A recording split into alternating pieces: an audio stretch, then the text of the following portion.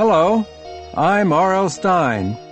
Our classic Goosebumps story is called Night of the Living Dummy 2. Amy's ventriloquist dummy Dennis keeps losing his head, for real. So Amy begs her family for a new dummy.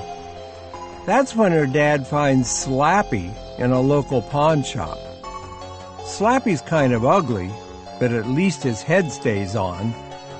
Amy loves practicing her new comedy routine.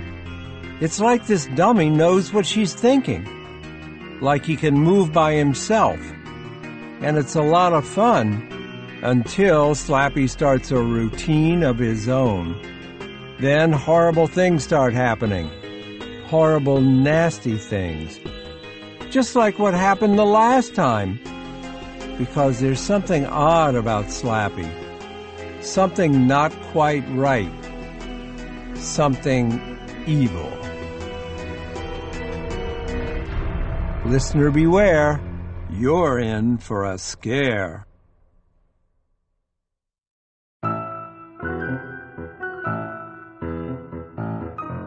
Scholastic Audio presents Night of the Living Dummy 2, a Goosebumps classic story by R.L. Stine. Read by Renee Dorian. Chapter 1. My name is Amy Kramer, and every Thursday night I feel a little dumb. That's because Thursday is family sharing night at my house. Sarah and Jed think it's dumb too, but Mom and Dad won't listen to our complaints. It's the most important night of the week, Dad says. It's a family tradition, Mom adds. It's something you kids will always remember. Right, Mom. It's something I'll always remember as really painful and embarrassing. You've probably guessed that on family sharing night, every member of the Kramer family, except for George, our cat, has to share something with the rest of the family. It isn't so bad for my sister, Sarah. Sarah is 14, 2 years older than me, and she's a genius painter. Really, one of her paintings was chosen for a show at the art museum downtown. Sarah may go to a special arts high school next year. So Sarah always shares some sketches she's working on, or a new painting. And family sharing night isn't so bad for Jed either. My 10-year-old brother is such a total goof. He doesn't care what he shares. One Thursday night, he burped really loud and explained that he was sharing his dinner. Jed laughed like a lunatic. But Mom and Dad didn't think it was funny. They gave Jed a stern lecture about taking family sharing night more seriously. The next Thursday night, my obnoxious brother shared a note that David Miller, a kid at my school, had written to me. A very personal note. Jed found the note in my room and decided to share it with everyone. Nice? I wanted to die. I really did. Jed just thinks he's so cute and adorable, he can get away with anything.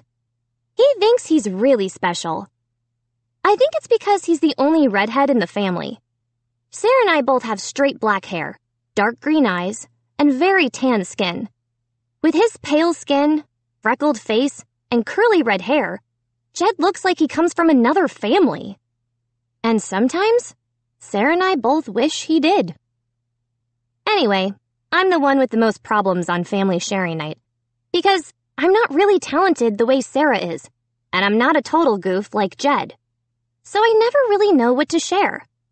I mean, I have a seashell collection, which I keep in a jar in my dresser, but it's really kind of boring to hold up shells and talk about them.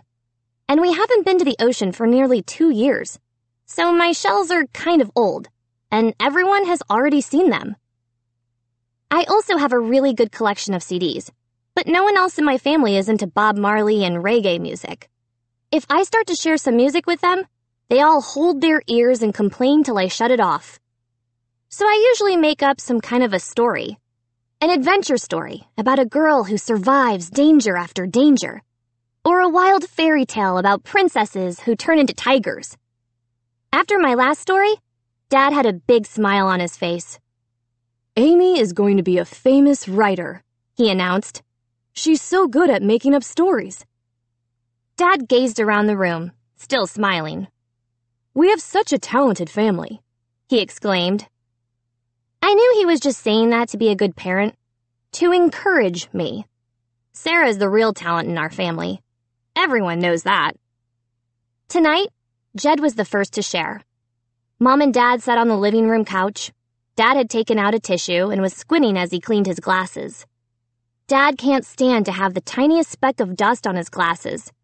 He cleans them about 20 times a day. I settled in the big brown armchair against the wall. Sarah sat cross-legged on the carpet beside my chair. "What are you going to share tonight?" Mom asked Jed. "And I hope it isn't another horrible burp." "That was so gross," Sarah moaned. "Your face is gross," Jed shot back. He stuck out his tongue at Sarah. "Jed, please, give us a break tonight," Dad muttered, slipping his glasses back on, adjusting them on his nose. "Don't cause trouble." "She started it," Jed insisted, pointing at Sarah. "Just share something," I told Jed, sighing. "I'm going to share your freckles," Sarah told him. "I'm going to pull them off one by one and feed them to George." Sarah and I laughed. George didn't glance up. He was curled up, napping on the carpet beside the couch. "That's not funny, girls," Mom snapped. "Stop being mean to your brother." "This is supposed to be a family night," Dad wailed. "Why can't we be a family?" "We are," Jed insisted. Dad frowned and shook his head. He looks like an owl when he does that. "Jed, are you going to share something?" he demanded weakly. Jed nodded. "Yeah." He stood in the center of the room and shoved his hands into his jeans pockets. He wears loose, baggy jeans about 10 sizes too big. They always look as if they're about to fall down. Jed thinks that's cool. I learned to whistle through my fingers," he announced. "Wow," Sarah muttered sarcastically. Jed ignored her. He pulled his hands from his pockets. Then he stuck his 2 little fingers into the sides of his mouth and let out a long, shrill whistle. He whistled through his fingers 2 more times. Then he took a deep bow. The whole family burst into loud applause. Jed, grinning, took another low bow. "Such a talented family," Dad declared. This time, he meant it as a joke. Jed dropped down on the floor beside George, startling the poor cat awake. "Your turn next, Amy," Mom said, turning to me. "Are you going to tell us another story?" "Her stories are too long," Jed complained. George climbed unsteadily to his feet and moved a few feet away from Jed. Yawning, the cat dropped onto his stomach beside Mom's feet. "I'm not going to tell a story tonight," I announced. I picked up Dennis from behind my armchair. Sarah and Jed both groaned. "Hey, give me a break," I shouted. I settled back on the edge of the chair, fixing my dummy on my lap. "I thought I'd talk to Dennis tonight," I told Mom and Dad. They had half smiles on their faces. I didn't care. I'd been practicing with Dennis all week, and I wanted to try out my new comedy routine with him. "Amy is a lousy ventriloquist," Jed chimed in. "You can see her lips move." "Be quiet, Jed. I think Dennis is funny," Sarah said.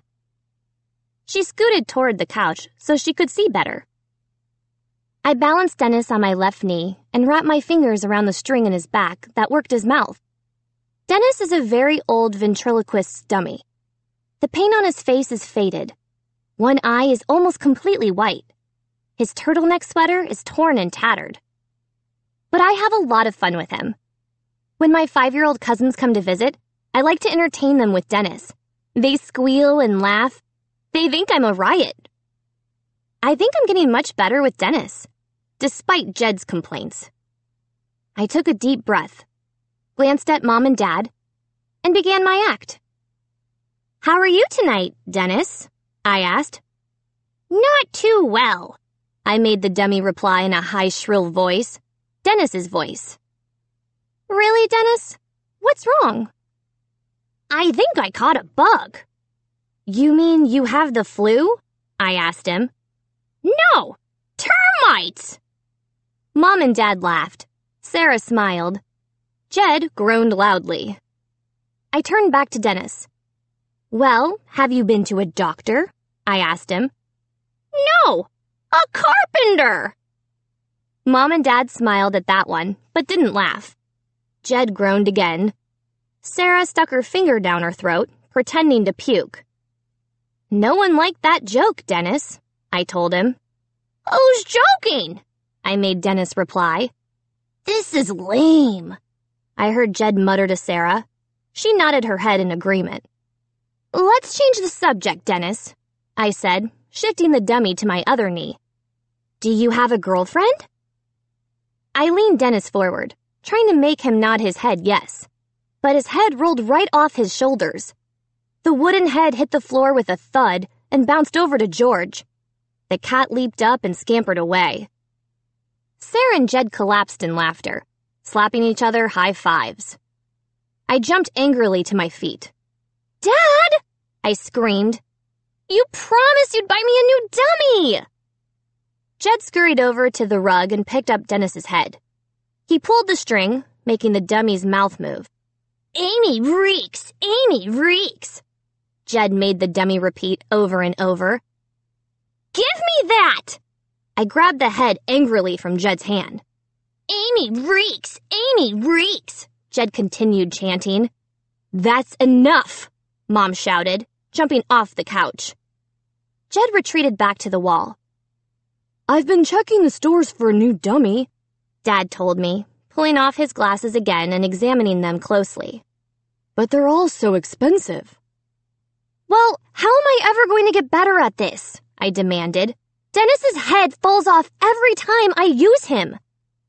Do your best, Mom said. What did that mean? I always hated it when she said that. Instead of family sharing night, we should call this the Thursday night fights, Sarah declared. Jed raised his fist. Wanna fight? He asked Sarah. It's your turn, Sarah, Mom replied, narrowing her eyes at Jed. What are you sharing tonight? I have a new painting, Sarah announced. It's a watercolor. Of what? Dad asked, settling his glasses back on his face. Remember that cabin we had in Maine a few summers ago? Sarah replied, tossing back her straight black hair. The one overlooking the dark rock cliff? I found a snapshot of it, and I tried to paint it. I suddenly felt really angry and upset. I admit it. I was jealous of Sarah. Here she was, about to share another beautiful watercolor, and here I was, rolling a stupid wooden dummy head in my lap. It just wasn't fair. You'll have to come to my room to see it, Sarah was saying. It's still wet. We all stood up and trooped to Sarah's room. My family lives in a long, one-story ranch-style house. My room and Jed's room are at the end of one hallway. The living room, dining room, and kitchen are in the middle. Sarah's room and my parents' room are down the other hall, way at the other end of the house. I led the way down the hall. Behind me, Sarah was going on and on about all the trouble she'd had with the painting and how she'd solved the problems. I remember that cabin so well, Dad said. I can't wait to see the painting, Mom added. I stepped into Sarah's room and clicked on the light. Then I turned to the easel by the window that held the painting and let out a scream of horror. Chapter 2. My mouth dropped open in shock. I stared at the painting, unable to speak. When Sarah saw it, she let out a shriek. I don't believe it! She screamed. Who did that? Someone had painted a yellow and black smiley face in the corner of her painting, right in the middle of the black rock cliff. Mom and Dad stepped up to the easel, fretful expressions on their faces. They studied the smiley face, then turned to Jed. Jed burst out laughing. Do you like it? He asked innocently. Jed, how could you? Sarah exploded. I'll kill you, I really will. The painting was too dark, Jed explained with a shrug. I wanted to brighten it up. But, my sister sputtered. She balled her hands into fists, shook them at Jed, and uttered a loud cry of rage. Jed, what were you doing in Sarah's room? Mom demanded. Sarah doesn't like for anyone to go into her precious room without a written invitation. Young man, you know you're never allowed to touch your sister's paintings, Dad scolded. I can paint too, Jed replied. I'm a good painter. Then do your own paintings, Sarah snapped. Don't sneak in here and mess up my work. I didn't sneak, Jed insisted. He sneered at Sarah. I was just trying to help. You were not! Sarah screamed, angrily tossing her black hair over her shoulder. You ruined my painting! Your painting reeks, Jed shot back. Enough! Mom shouted. She grabbed Jed by both shoulders. Jed, look at me. You don't seem to see how serious this is. This is the worst thing you've ever done. Jed's smile finally faded. I took another glance at the ugly smiley face he had slopped onto Sarah's watercolor. Since he's the baby in the family, Jed thinks he can get away with anything. But I knew that this time he had gone too far. After all, Sarah is the star of the family. She's the talented one, the one with the painting that hung in a museum. Messing with Sarah's precious painting was bound to get Jed in major trouble. Sarah is so stuck up about her paintings. A few times, I even thought about painting something funny on one of them. But of course, I only thought it. I would never do anything that horrible. You don't have to be jealous of your sister's work, Dad was telling Jed. We're all talented in this family.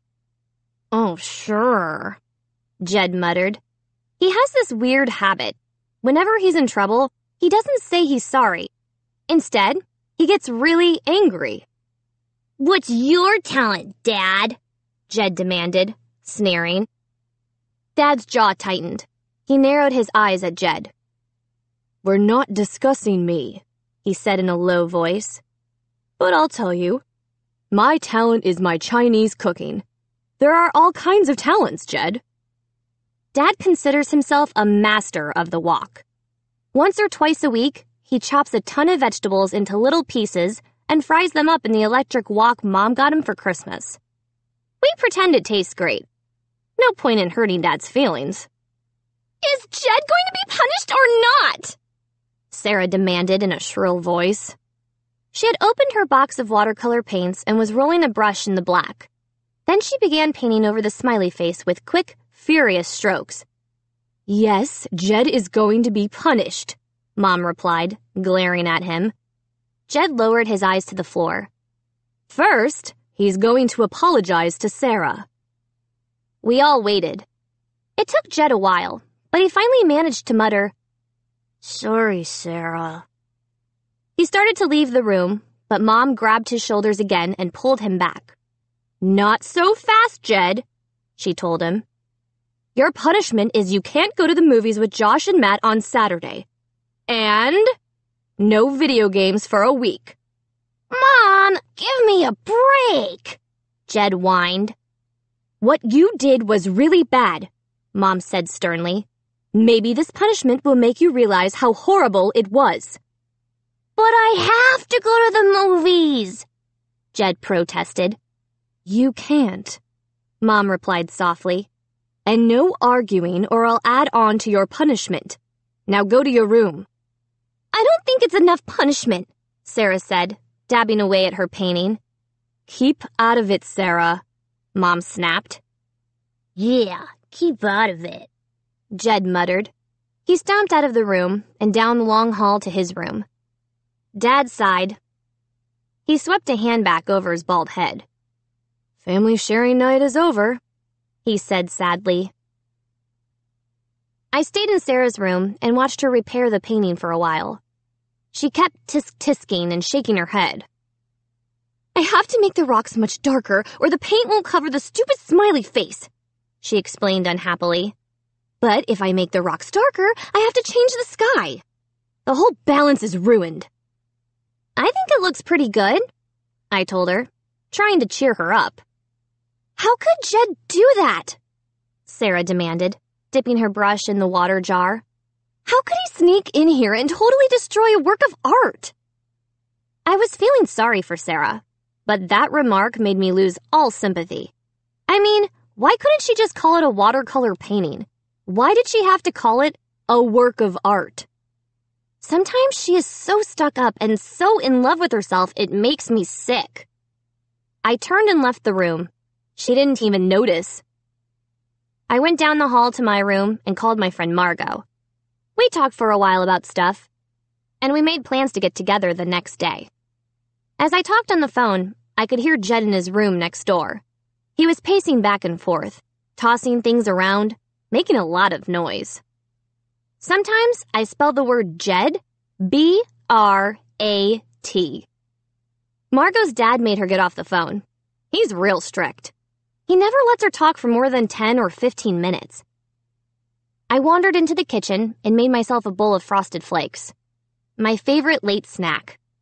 When I was a little kid, I used to have a bowl of cereal every night before bed, and I just never got out of the habit.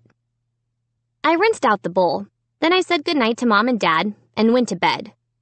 It was a warm spring night. A soft breeze fluttered the curtains over the window. Pale light from a big half moon filled the window and spilled onto the floor. I fell into a deep sleep as soon as my head hit the pillow. A short while later, something woke me up.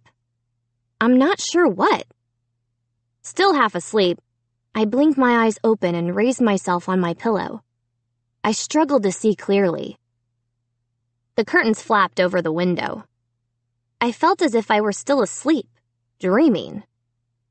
But what I saw in the window snapped me awake. The curtains billowed, then lifted away. And in the silvery light, I saw a face. An ugly, grinning face in my bedroom window, staring through the darkness at me. Chapter 3.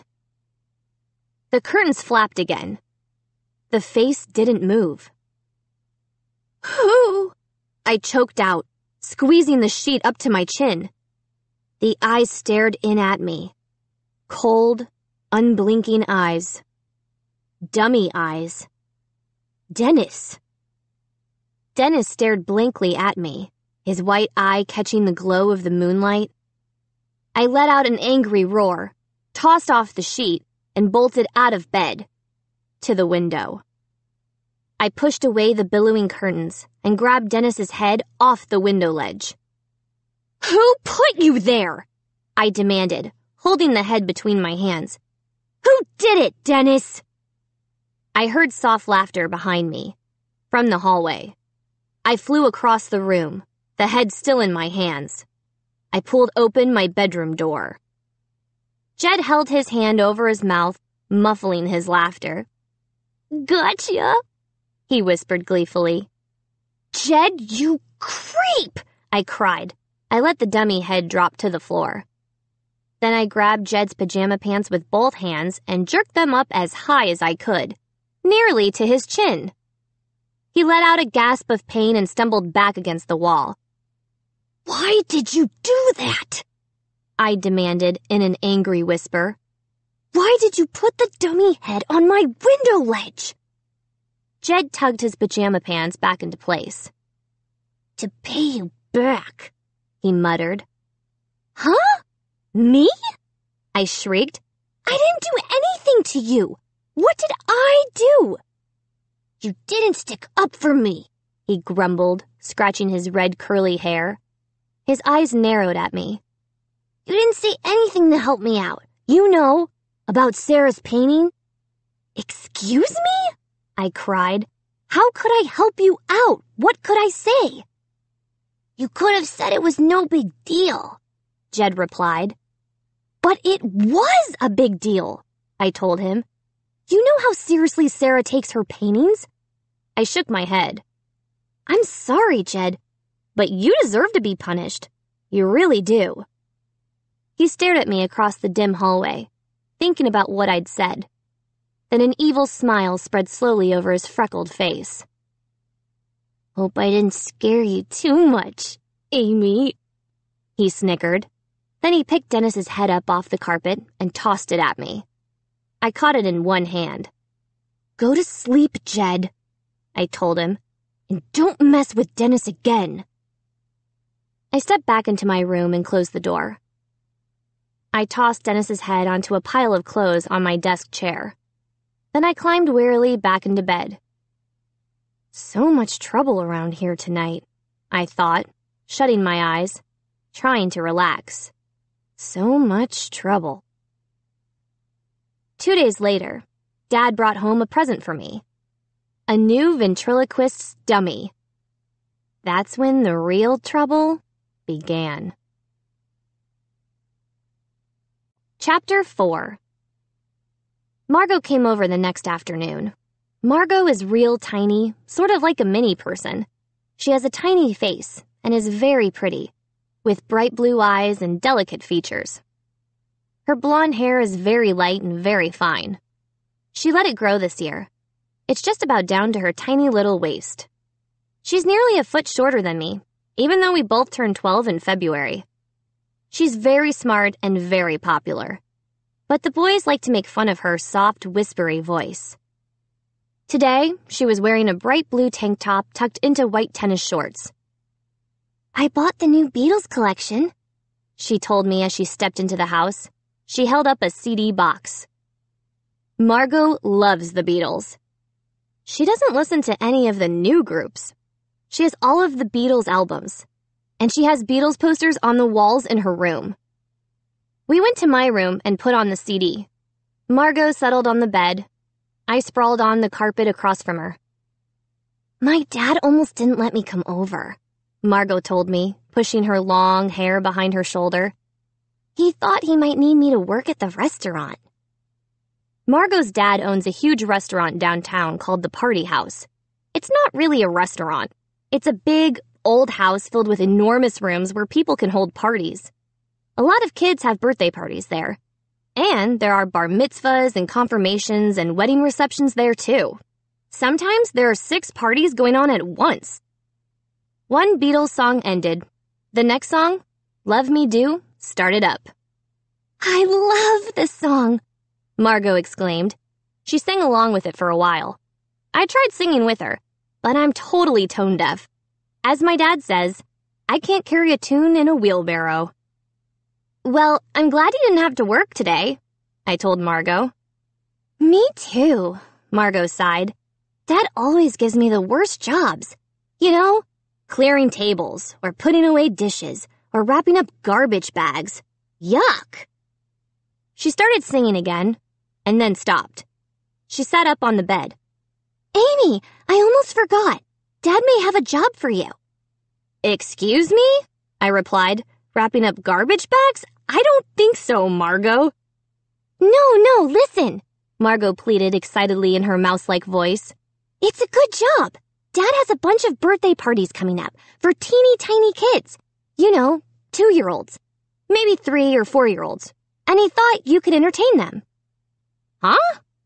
I stared at my friend. I still didn't understand. You mean sing or something? No, with Dennis, Margot explained. She twisted a lock of hair around in her fingers and bobbed her head in time to the music as she talked. Dad saw you with Dennis at the 6th grade talent night. He was really impressed. He was? I was terrible that night, I replied. Well, Dad didn't think so. He wonders if you'd like to come to the birthday parties and put on a show with Dennis. The little kids will love it. Dad said he'd even pay you. Wow, that's cool, I replied. What an exciting idea. Then I remembered something. I jumped to my feet, crossed the room to the chair, and held up Dennis's head. One small problem, I groaned. Margot let go of her hair and made a sick face. His head? Why did you take off his head? I didn't, I replied. It fell off.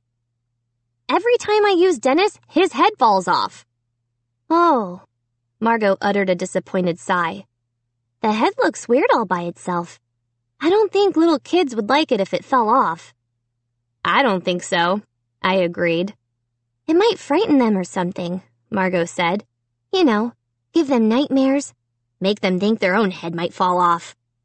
Dennis is totally wrecked. Dad promised me a new dummy, but he hasn't been able to find one. Too bad, Margot replied. You'd have fun performing for the kids. We listened to more Beatles music, then Margot had to go home. A few minutes after she left, I heard the front door slam. Hey, Amy! Amy, are you home? I heard Dad call from the living room. Coming! I called. I made my way to the front of the house. Dad stood in the entryway, a long carton under his arm, a smile on his face. He handed the carton to me. Happy unbirthday! He exclaimed. Dad? Is it? I cried. I tore open the carton. Yes! A new dummy! I lifted him carefully out of the carton.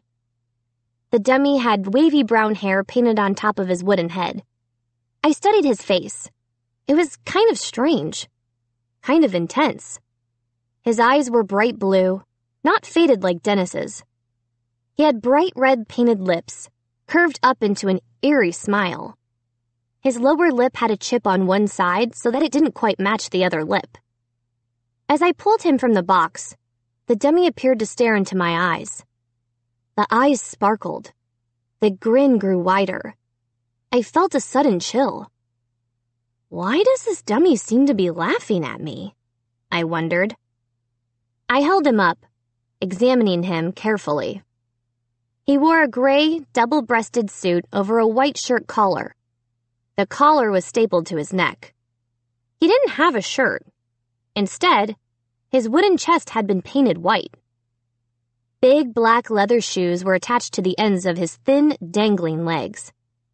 Dad, he's great! I exclaimed.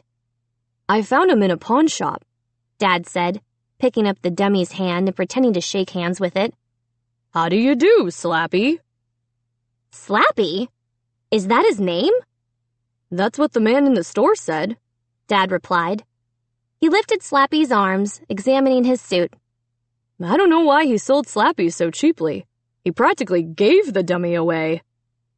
I turned the dummy around and looked for the string in his back that made the mouth open and close. He's excellent, Dad, I said. I kissed my dad on the cheek. Thanks. Do you really like him? Dad asked. Slappy grinned up at me. His blue eyes stared into mine. He seemed to be waiting for an answer, too. Yes, he's awesome, I said. I like his serious eyes. They look so real. The eyes move, Dad said.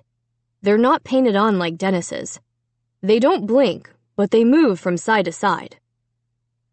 I reached my hand inside the dummy's back. How do you make his eyes move? I asked.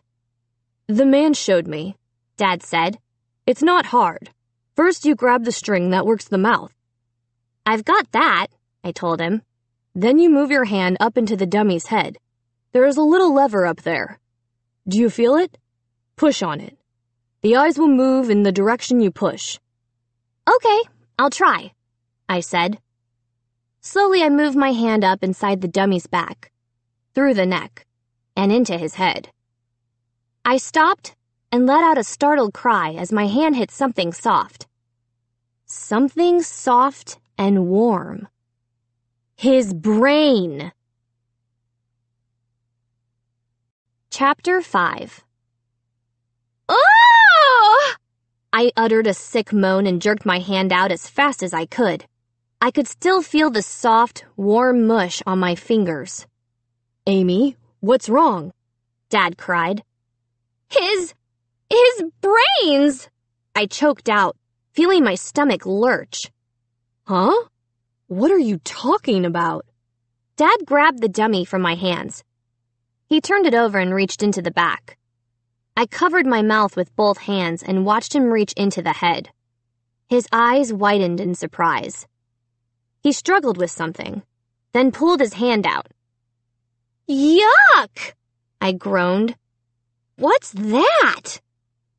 Dad stared down at the mushy green and purple and brown object in his hand.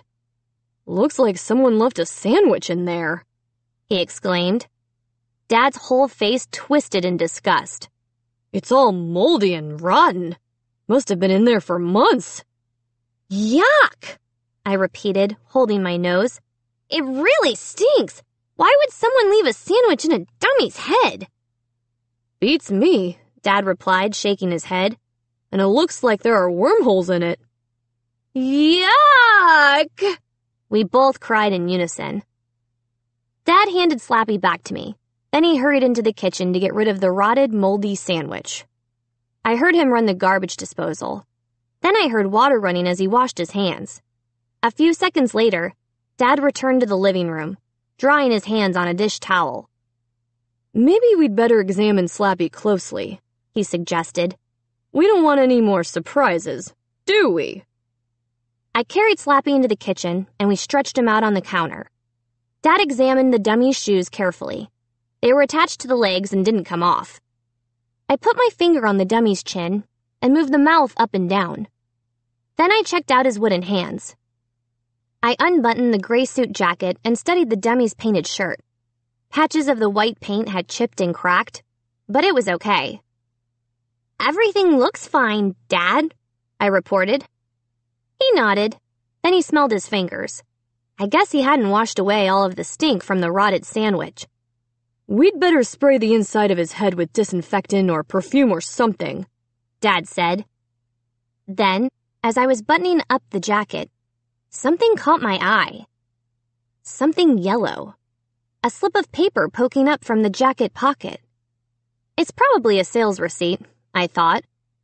But when I pulled out the small square of yellow paper, I found strange writing on it. Weird words in a language I'd never seen before. I squinted hard at the paper and slowly read the words out loud. Caru Mary O'Donna Loma Molonu Carano. I wonder what that means, I thought. And then I glanced down at Slappy's face and saw his red lips twitch and saw one eye slowly close in a wink. Chapter 6. Dad? I stuttered. He moved! Huh? Dad had gone back to the sink to wash his hands for a third time. What's wrong with the dummy? He moved! I cried. He winked at me. Dad came over to the counter, wiping his hands. I told you, Amy, he can't blink. The eyes only move from side to side. No, I insisted. He winked. His lips twitched, and he winked. Dad frowned and picked up the dummy head in both hands. He raised it to examine it. Well, maybe the eyelids are loose, he said. I'll see if I can tighten them up. Maybe if I take a screwdriver, I can... Dad didn't finish his sentence, because the dummy swung his wooden hand up and hit Dad on the side of the head. Ow!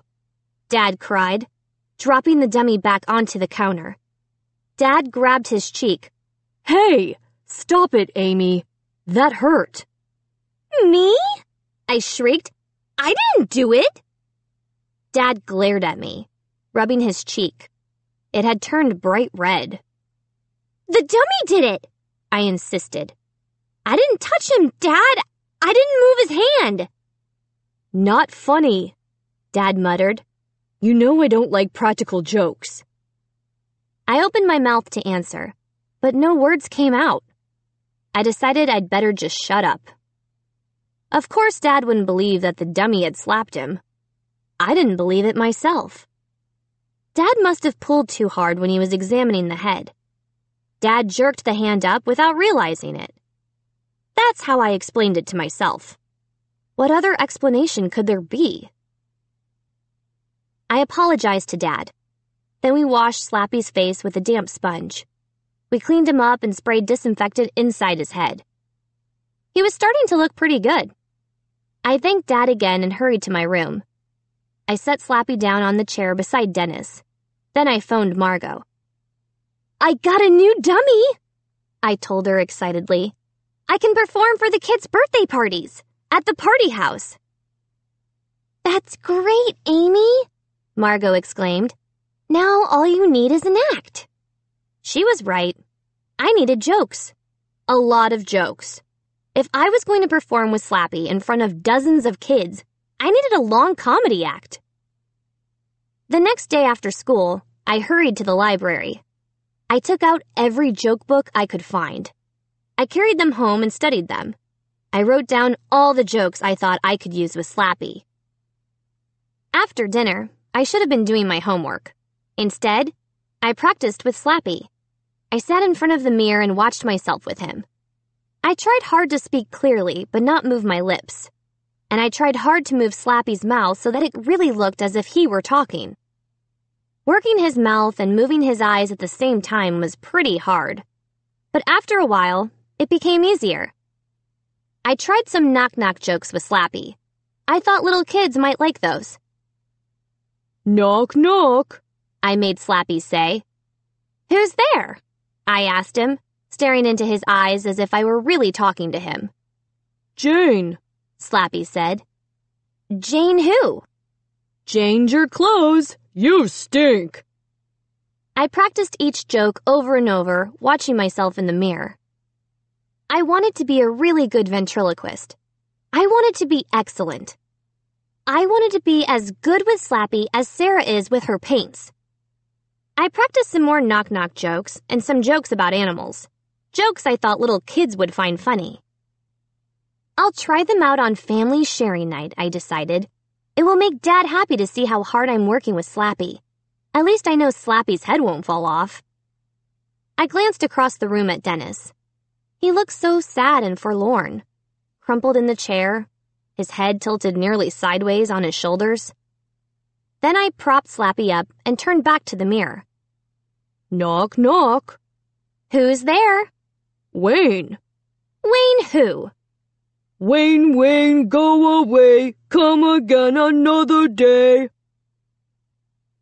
On Thursday night, I was actually eager to finish dinner so that sharing night could begin. I couldn't wait to show my family my new act with Slappy. We had spaghetti for dinner. I like spaghetti, but Jed always ruins it. He's so gross. He sat across the table from me, and he kept opening his mouth wide, showing me a mouthful of chewed-up spaghetti. Then he'd laugh because he cracks himself up, and spaghetti sauce would run down his chin. By the time dinner was over, Jed had spaghetti sauce smeared all over his face and all over the tablecloth around his plate. No one seemed to notice. Mom and Dad were too busy listening to Sarah brag about her grades. For a change. Report cards were being handed out tomorrow.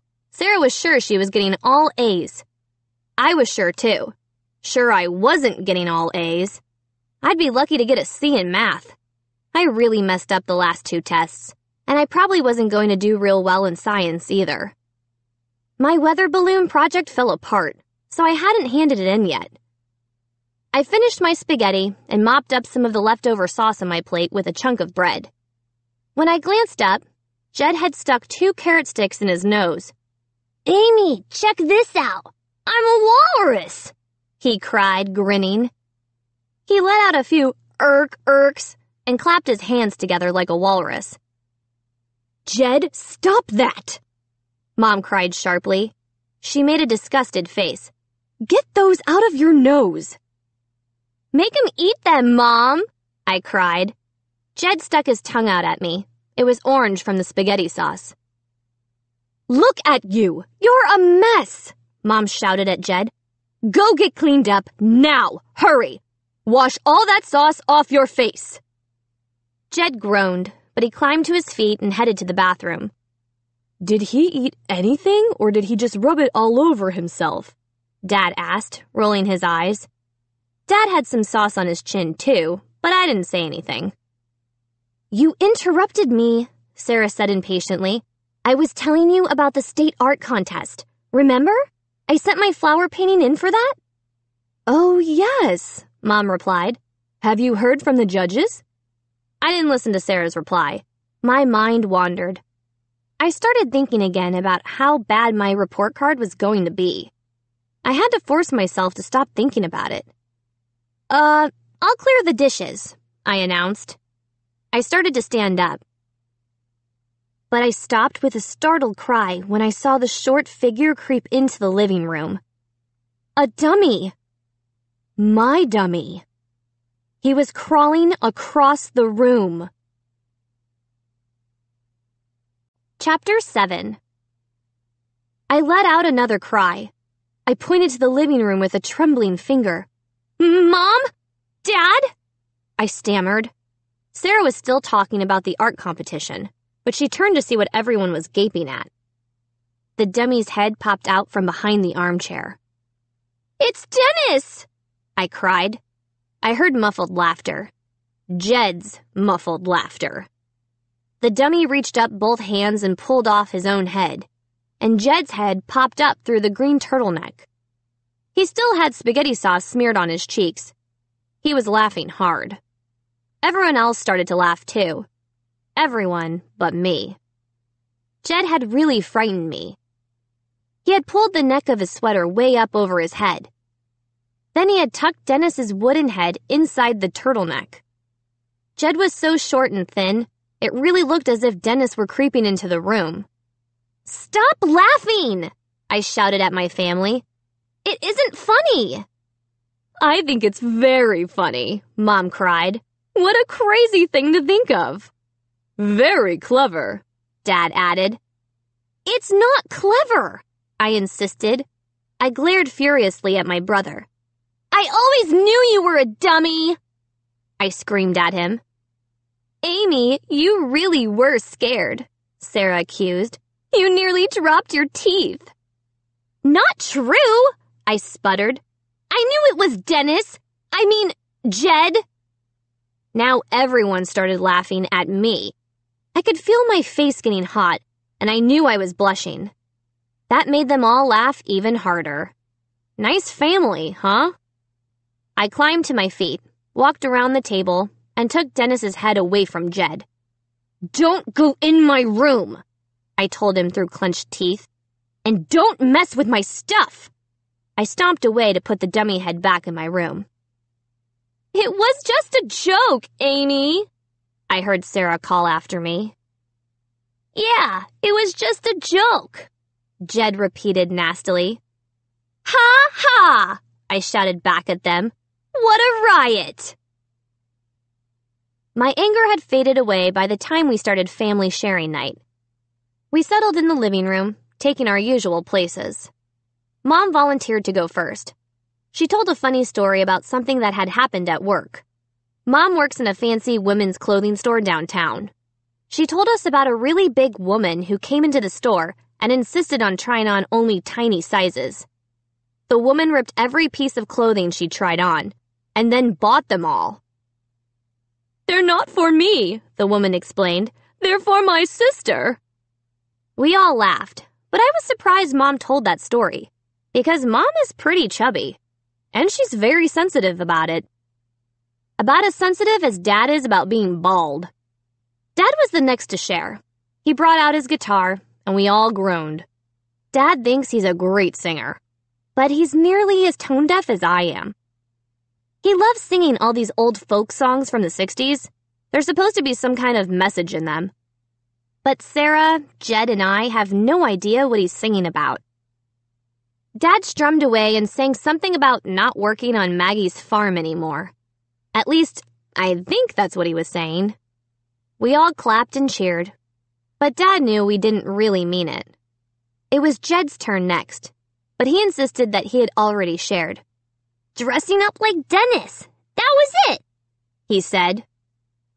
No one wanted to argue with him. Your turn, Amy, Mom said, leaning against Dad on the couch. Dad fiddled with his glasses, then settled back. I picked up Slappy and arranged him on my lap. I was feeling a little nervous. I wanted to do a good job and impress them with my new comedy act. I'd been practicing all week, and I knew the jokes by heart. But as I slipped my hand into Slappy's back and found the string, my stomach felt all fluttery. I cleared my throat and began. This is Slappy, everyone, I said. Slappy, say hi to my family. Hi to my family, I made Slappy say. I made his eyes slide back and forth. They all chuckled. This dummy is so much better, Mom commented. But it's the same old ventriloquist, Sarah said cruelly. I glared at her. Just joking, my sister insisted. I think that dummy reeks, Jed chimed in. Give Amy a break, Dad said sharply. Go ahead, Amy. I cleared my throat again. It suddenly felt very dry. Slappy and I are going to tell some knock-knock jokes, I announced. I turned to face Slappy and made him turn his head to me. Knock, knock, I said. Knock it off, came the harsh reply. Slappy spun around to face my mom. Hey, don't break the sofa, fatso, he rasped. Why don't you skip the french fries and have a salad once in a while? Huh? Mom gasped in shock. Amy! Amy, that's not funny, Dad cried angrily. What's your problem, Baldy? Slappy shouted. Is that your head, or are you hatching an ostrich egg on your neck? That's enough, Amy, Dad cried, jumping to his feet. Stop it right now. But, Dad, I sputtered. Why don't you put an extra hole in your head and use it for a bowling ball? Slappy screamed at Dad. Your jokes are horrible, Mom exclaimed. They're hurtful and insulting. It's not funny, Amy, Dad fumed. It's not funny to hurt people's feelings. But, Dad, I replied, I didn't say any of that. It wasn't me. It was Slappy. Really, I wasn't saying it. I wasn't. Slappy raised his head. His red-lipped grin appeared to spread. His blue eyes sparkled. Did I mention you are all ugly? He asked. Chapter 8. Everyone started shouting at once. I stood up and dropped Slappy face down on the armchair. My legs were trembling. My entire body was shaking. What's going on here? I asked myself. I didn't say those things. I really didn't. But Slappy can't be talking on his own. Can he? Of course not, I realized. But what did that mean? Did that mean I was saying those horrible, insulting things to my parents without even knowing it? Mom and Dad stood side by side, staring at me angrily, demanding to know why I insulted them. Did you really think that was funny? Mom asked. Didn't you think it would hurt my feelings to call me fatso? Meanwhile, Jed was sprawled on his back in the middle of the floor, giggling like a moron. He thought the whole thing was a riot. Sarah sat cross-legged against the wall, shaking her head, her black hair falling over her face. You're in major trouble, she muttered. What's your problem, Amy? I turned to Mom and Dad. My hands were balled into tight fists. I couldn't stop shaking. You've got to believe me, I shrieked. I didn't say those things. I really didn't. Yeah, right. Slappy is a bad dude, Jed chimed in, grinning. Everybody just be quiet, Dad screamed. His face turned bright red. Mom squeezed his arm. She didn't like it when he got too angry or excited. I guess she worried he might totally explode or something. Dad crossed his arms in front of his chest. I saw that he had a sweat stain on the chest of his polo shirt. His face was still red. The room suddenly fell silent.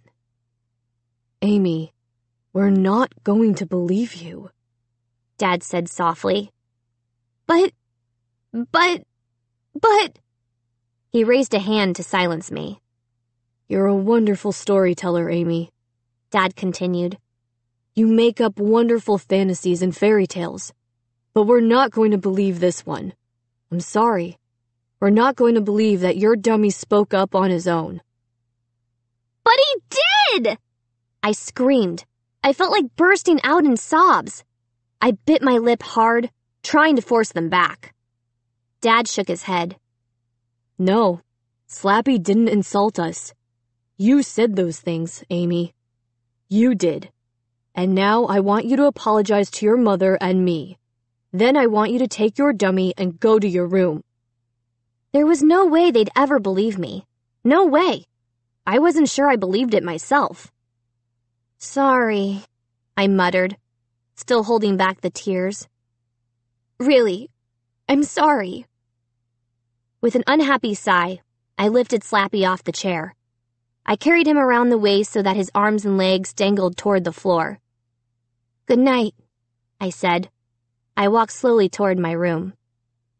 What about my turn? I heard Sarah ask. Sharing night is over, Dad replied grumpily. You two, get lost. Leave your mom and me alone. Dad sounded really upset. I didn't blame him. I stepped into my room and closed the door behind me.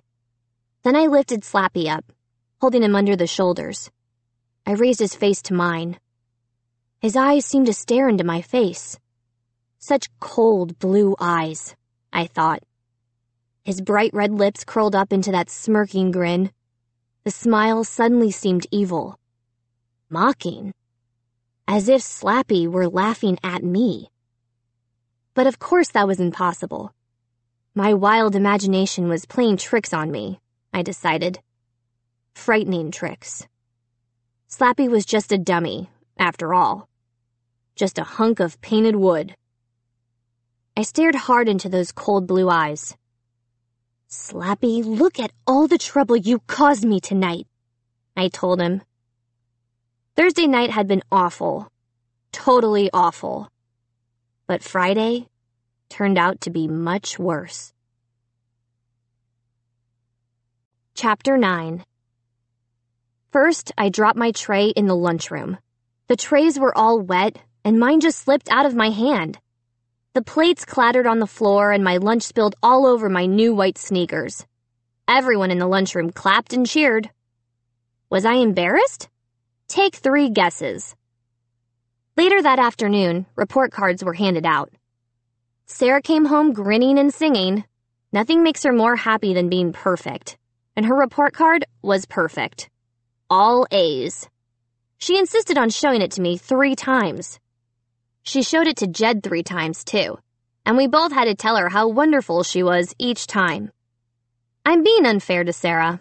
She was happy and excited, and she had a right to be. Her report card was perfect, and her flower painting won the blue ribbon in the state art contest. So I shouldn't blame her for dancing around the house and singing at the top of her lungs. She wasn't trying to rub it in. She wasn't trying to make me feel like a lowly slug because my report card had 2 C's. 1 in math and 1 in science. It wasn't Sarah's fault that I had received my worst report card ever. So I tried to hold back my jealous feelings and not strangle her the 10th time she told me about the art prize. But it wasn't easy. The worst part of my report card wasn't the 2 C's. It was the little note Miss Carson wrote at the bottom. It said, Amy isn't working to the best of her ability. If she worked harder, she could do much better than this. I don't think teachers should be allowed to write notes on report cards. I think getting grades is bad enough. I tried to make up some kind of story to explain the 2 C's to my parents. I planned to tell them that everyone in the class got C's in math and science. Miss Carson didn't have time to grade our papers, so she gave us all C's just to be fair. It was a good story, but not a great story.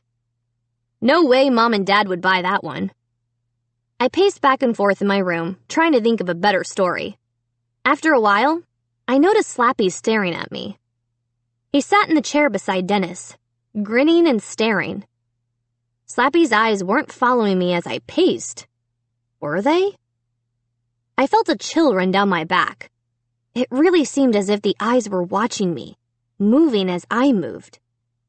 I darted to the chair and turned Slappy so that his back was to me. I didn't have time to think about a stupid dummy. My parents would be home from work any minute, and I needed a good story to explain my awful report card. Did I come up with one? No. Were my parents upset? Yes. Mom said she would help me get better organized. Dad said he would help me understand my math problems. The last time Dad helped me with my math, I nearly flunked. Even Jed, the total goof-off, got a better report card than me. They don't give grades in the lower school. The teacher just writes a report about you. And Jed's report said that he was a great kid and a really good student. That teacher must be sick. I stared at Jed across the dinner table. He opened his mouth wide to show me a mouthful of chewed-up peas. Sick! You reek, he said to me, for no reason at all. Sometimes I wonder why families were invented. Saturday morning, I called Margot. I can't come over, I told her with a sigh. My parents won't let me. My report card wasn't too good either, Margot replied. Miss Carson wrote a note at the bottom. She said I talked too much in class. Miss Carson talks too much, I said bitterly. As I chatted with Margot, I stared at myself in the dresser mirror. I look too much like Sarah, I thought. Why do I have to look like her twin? Maybe I'll cut my hair really short. Or get a tattoo. I wasn't thinking too clearly. I was too angry that my parents weren't allowing me to go over to Margot's house. This is bad news, Margot said.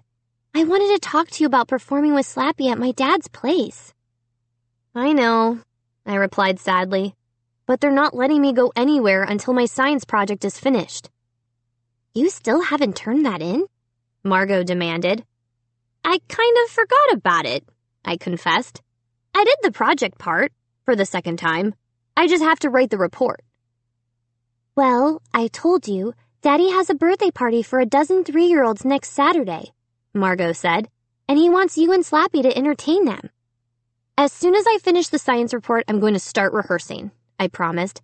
Tell your dad not to worry, Margot. Tell him I'll be great. We chatted for a few more minutes. Then my mom shouted for me to get off the phone. I talked for a little while longer, until Mom shouted a second time. Then I said goodbye to Margot and hung up. I slaved over my computer all morning and most of the afternoon, and I finished the science report. It wasn't easy. Jed kept coming into my room, begging me to play video games with him. Just one! And I had to keep tossing him out. When I finally finished writing the paper, I printed it out and read it one more time. I thought it was pretty good. What it needs is a really great-looking cover, I decided. I wanted to get a bunch of colored markers and do a really bright cover, but my markers were all dried up. I tossed them into the trash and made my way to Sarah's room. I knew that she had an entire drawer filled with colored markers. Sarah was at the mall with a bunch of her friends. Miss Perfect could go out and spend Saturday doing whatever she wanted, because she was perfect. I knew she wouldn't mind if I borrowed a few markers. Jed stopped me outside her door. One game, he pleaded. Just one game! No way, I told him. I placed my hand on top of his head. His red, curly hair felt so soft. I pushed him out of my way. You always murder me when we play, and I'm not finished with my work yet.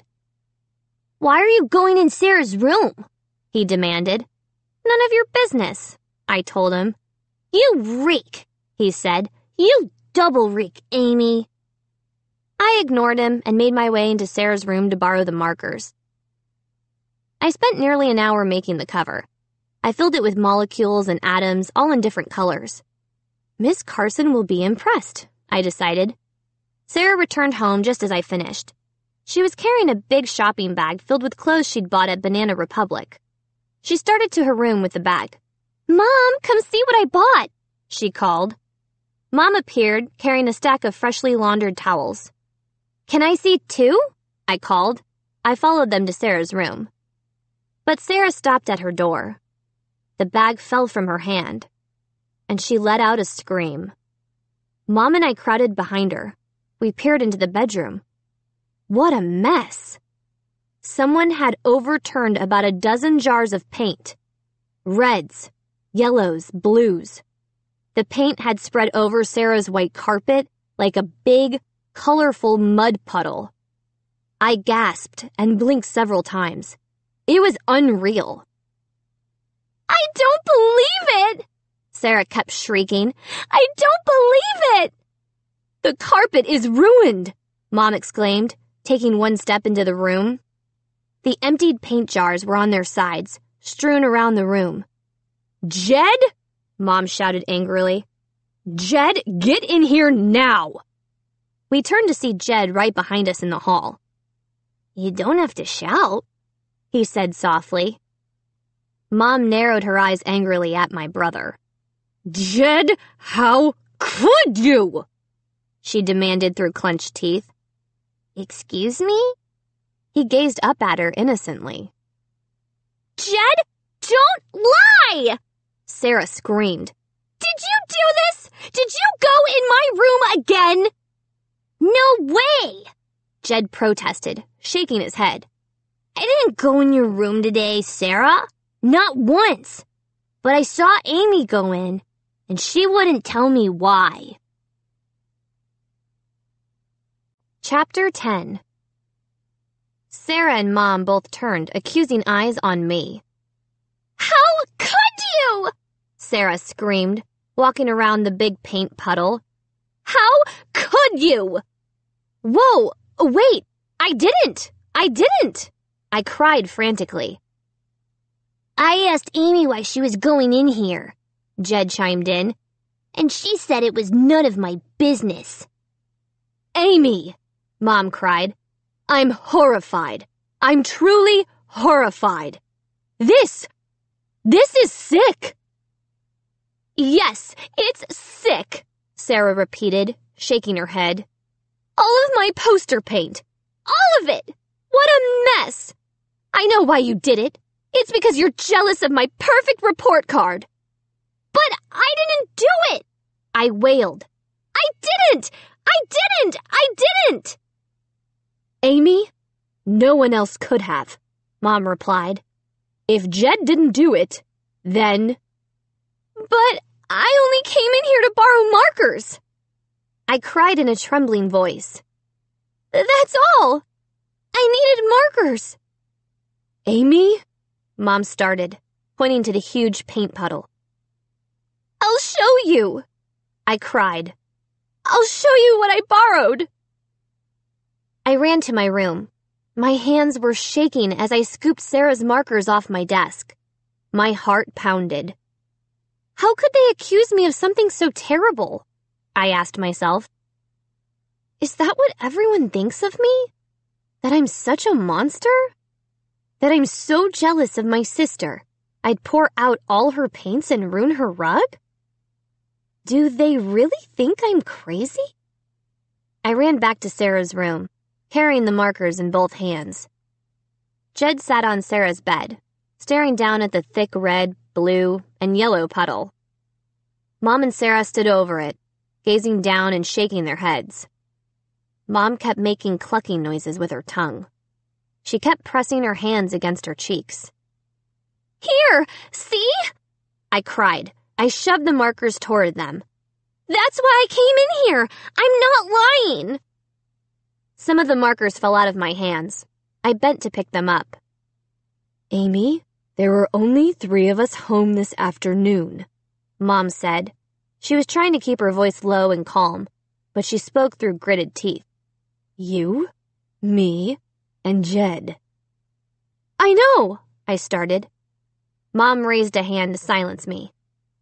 I certainly didn't do this horrible thing, Mom continued. And Jed says that he didn't do it. So... Her voice trailed off. Mom, I'm not a sicko! I shrieked. I'm not! You'll feel better if you confess, Mom said. Then we can talk about this calmly and... But I didn't do it! I raged. With a cry of anger, I flung the markers to the floor.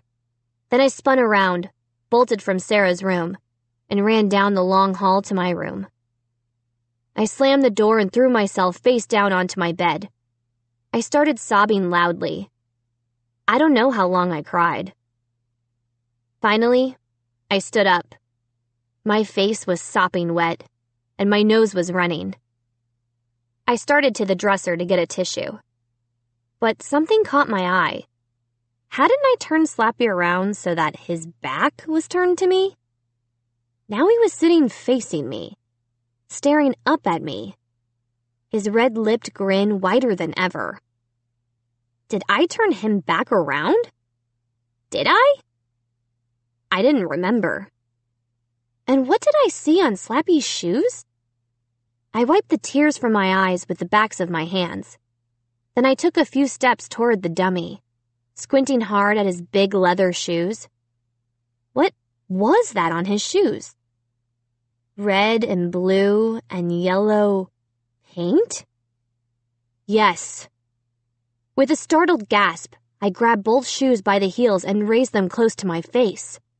Yes. Drips of paint on Slappy's shoes. Slappy? What is going on here? I asked out loud.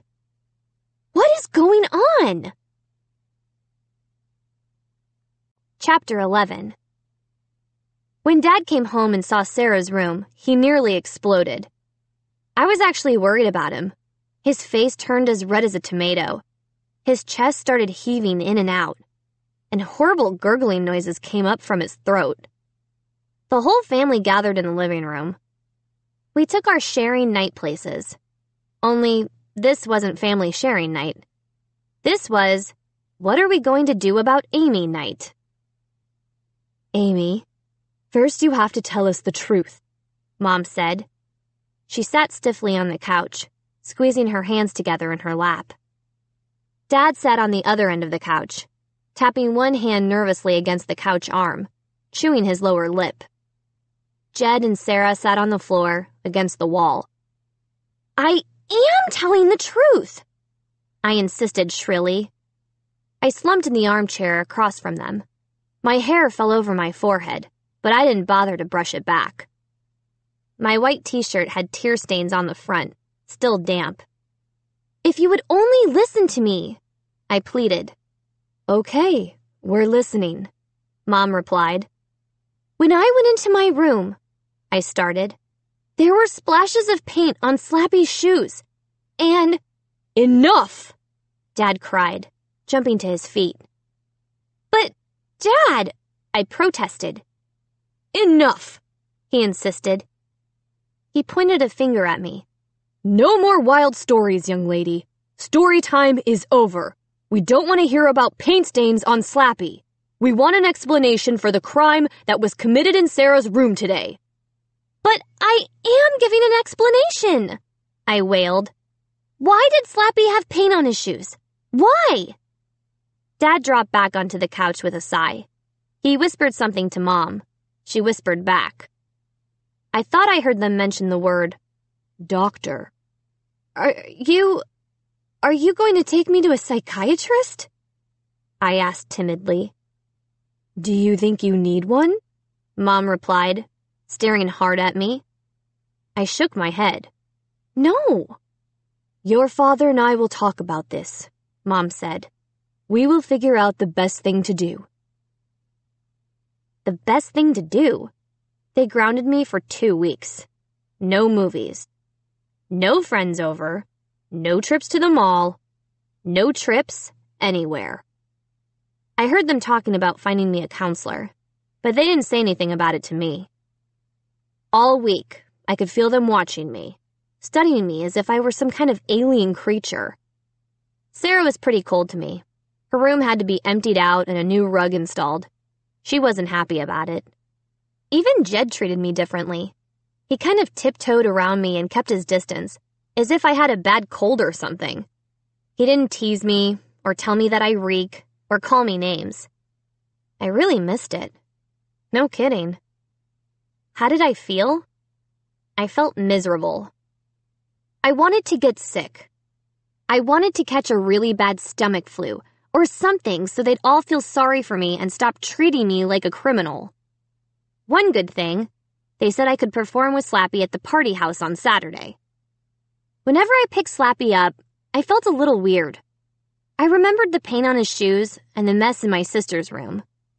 But I couldn't come up with one single explanation. So I practiced with Slappy every night. I had put a lot of good jokes together. Silly jokes I thought little 3-year-olds would find funny.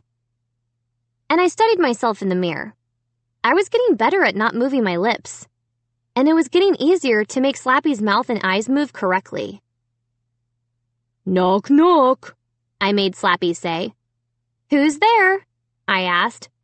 Eddie. Eddie who? I asked. Anybody got a tissue? I had a terrible cold. And then I pulled back Slappy's head, opened his mouth really wide, and jerked his whole body as I made him sneeze and sneeze and sneeze. I thought that would really crack up the 3-year-olds. Every night, I worked and worked on our comedy act. I worked so hard. I didn't know that the act would never go on. On Saturday afternoon, Mom dropped me off at the party house. Have a good show, she called as she drove away. I carried Slappy carefully in my arms. Margot met me at the door. She greeted me with an excited smile. Just in time, she cried. The kids are almost all here. They're total animals. Oh, great, I muttered, rolling my eyes. They're total animals, but they're so cute, Margot added. She led me through the twisting hallway to the party room and back. Clusters of red and yellow balloons covered the ceiling. I saw a brightly decorated table, all yellow and red. A balloon on a string floated up from each chair around the table. Each balloon had the name of a guest on it. The kids really were cute. They were dressed mostly in jeans and bright t-shirts. 2 of the girls wore frilly party dresses. I counted 10 of them, all running wildly, chasing each other in the huge room. Their mothers were grouped around a long table against the back wall. Some of them were sitting down. Some were standing, huddled together, chatting. Some were calling to their kids to stop being so wild. I'm helping out pouring the punch and stuff, Margot told me. Dad wants you to do your act first thing. You know, to quiet the kids down. I swallowed hard. First thing, huh? I had been excited. I could barely choke down my tuna fish sandwich at lunch. But now I began to feel nervous. I had major fluttering in my stomach. Margot led me to the front of the room. I saw a low wooden platform there, painted bright blue. That was the stage. Seeing the stage made my heart start to pound. My mouth suddenly felt very dry. Could I really step up on that stage and do my act in front of all these people? Kids and mothers? I had forgotten that the mothers would all be there. Seeing adults in the audience made me even more nervous. Here is the birthday girl, a woman's voice said. I turned to see a smiling mother. She held the hand of a beautiful little girl. The girl gazed up at me with sparkling blue eyes. She had straight black hair, a lot like mine, only silkier and finer. She had a bright yellow ribbon in her hair. It matched her short yellow party dress and yellow sneakers. This is Alicia, the mother announced. Hi, I'm Amy, I replied. Alicia would like to meet your dummy, the woman said. Is he real? Alicia asked. I didn't know how to answer that question. He's a real dummy, I told Alicia. I propped Slappy up in my arms and slipped my hand into his back. This is Slappy, I told the little girl. Slappy, this is Alicia. How do you do? I made Slappy say. Alicia and her mother both laughed. Alicia stared up at the dummy with her sparkling blue eyes. How old are you? I made Slappy say. Alicia held up 3 fingers. I'm 3, she told him. Would you like to shake hands with Slappy? I asked. Alicia nodded. I lowered the dummy a little. I pushed forward Slappy's right hand. Go ahead, I urged Alicia. Take his hand. Alicia reached up and grabbed Slappy's hand. She giggled. Happy birthday, Slappy said. Alicia shook his hand gently. Then she started to back away. We can't wait to see your show, Alicia's mother said to me. I know the kids are going to love it. I hope so, I replied. My stomach fluttered again. I was still really nervous. Let go! Alicia cried. She tugged at Slappy's hand. She giggled. He won't let go! Alicia's mom laughed. What a funny dummy. She grabbed Alicia's other hand. Let go of the dummy, honey. We have to get everyone in their seats for the show. Alicia tugged a little harder. But he won't let go of me, Mommy, she cried. He wants to shake hands. Alicia gave a hard tug, but her tiny hand was still wrapped up inside Slappy's. She giggled. He likes me. He won't let go. Oh, look, her mother said, glancing to the door. Phoebe and Jennifer just arrived. Let's go say hi. Alicia tried to follow her mom, but Slappy held tight to her hand. Alicia's smile faded. Let go, she insisted. I saw that several kids had gathered around. They watched Alicia tug at Slappy's hand. Let go! Let me go! Alicia cried angrily. I leaned over to examine Slappy's hand. To my surprise, it appeared that his hand had clenched tightly around hers. Alicia gave a hard tug. Ow! He's hurting me, Mommy! More kids came over to watch. Some of them were laughing. Two little dark-haired boys exchanged frightened glances. Please, make him let go! Alicia wailed. She tugged again and again. I froze in panic. My mind whirred. I tried to think of what to do. Had Alicia gotten her hand caught somehow? Slappy's hand couldn't really close around hers, could it? Alicia's mother was staring at me angrily. Please let Alicia's hand out, she said impatiently. He's hurting me, Alicia cried. Ow, he's squeezing my hand. The room grew very quiet. The other kids were all watching now. Their eyes wide, their expressions confused. I didn't know what to do. I had no control for Slappy's hands. My heart pounded in my chest. I tried to make a joke of it. Slappy really likes you, I told Alicia. But the little girl was sobbing now. Little tears rolled down her cheeks. Mommy, make him stop. I pulled my hand out from Slappy's back. I grabbed his wooden hand between my hands. Let go of her, Slappy, I demanded. I tried pulling the fingers open, but I couldn't budge them. What is wrong? Alicia's mother was screaming. Is her hand caught? What are you doing to her? He's hurting me, Alicia wailed. Ow! He's squeezing me. Several kids were crying now. Mothers rushed across the room to comfort them. Alicia's sobs rose up over the frightened cries of the other 3-year-olds. The harder she tugged, the tighter the wooden hand squeezed. Let go, Slappy! I shrieked, pulling his fingers. Let go! Let go! I don't understand, Alicia's mother cried. She began frantically tugging my arm. What are you doing? Let her go! Let her go! Ow! Alicia uttered a high, heartbreaking wail. Make him stop! It hurts! It hurts! And then Slappy suddenly tilted his head back. His eyes opened wide, and his mouth opened in a long, evil laugh. Chapter 12. I burst into the house and let the screen door slam behind me. I had taken the city bus to Logan Street.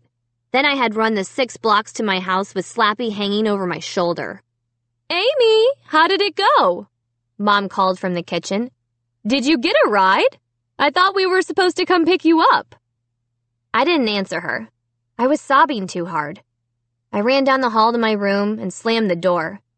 I hoisted Slappy off my shoulder and tossed him into the closet. I never wanted to see him again. Never. I caught a glimpse of myself in the dresser mirror. My cheeks were swollen and puffy from crying. My eyes were red. My hair was wet and tangled and matted to my forehead. I took several deep breaths and tried to stop crying. I kept hearing that poor little girl's screams in my ears. Slappy finally let go of her after he uttered his ugly laugh. But Alicia couldn't stop crying. She was so frightened. and her little hand was red and swollen. The other kids were all screaming and crying, too. Alicia's mother was furious. She called Margot's dad out from the kitchen. She was shaking and sputtering with anger. She said she was going to sue the party house. Margot's dad quietly asked me to leave. He led me to the front door. He said it wasn't my fault, but he said the kids were too frightened of Slappy now. There was no way I could do my show. I saw Margot hurrying over to me, but I turned and ran out the door. I had never been so upset. I didn't know what to do. A light rain had started to come down. I watched rainwater flow down the curb and into the sewer drain.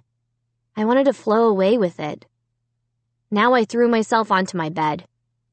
I kept picturing little Alicia, screaming and crying, trying to twist out of Slappy's grasp. Mom knocked hard on my bedroom door. "Amy? Amy, what are you doing? What's wrong?" "Go away!" I wailed. "Just go away!" But she opened the door and stepped into the room. Sarah came in behind her, a confused expression on her face. "Amy, the show didn't go well?" Mom asked softly. "Go away," I sobbed. "Please." "Amy, you'll do better next time," Sarah said, stepping up to the bed. She put a hand on my trembling shoulder. "Shut up!" I cried. "Shut up, Miss Perfect!" I didn't mean to sound so angry. I was out of control. Sarah stepped back, hurt. "Tell us what happened," Mom insisted. "You'll feel better if you tell us." I pulled myself up until I was sitting on the edge of the bed. I wiped my eyes and brushed my wet hair off my face. And then, suddenly, the whole story burst out of me. I told how Slappy grabbed Alicia's hand and wouldn't let go, and how all the kids were crying, and the parents were all screaming and making a fuss, and how I had to leave without doing my act. And then I leaped to my feet, threw my arms around my mom, and started to sob again. She petted my hair, the way she used to do when I was a little girl. She kept whispering, "Shh, shh, shh." Slowly, I began to calm down. "This is so weird," Sarah murmured, shaking her head. "I'm a little worried about you," Mom said, holding my hands. "The little girl got her hand caught. That's all. You don't really believe that the dummy grabbed her hand, do you?" Mom stared at me hard, studying me. She thinks I'm crazy, I realized. She thinks I'm totally messed up. She doesn't believe me. I decided I'd better not insist that my story was true. I shook my head. "Yeah, I guess her hand got caught," I said, lowering my eyes to the floor. "Maybe you should put Slappy away for a while," Mom suggested, biting her bottom lip.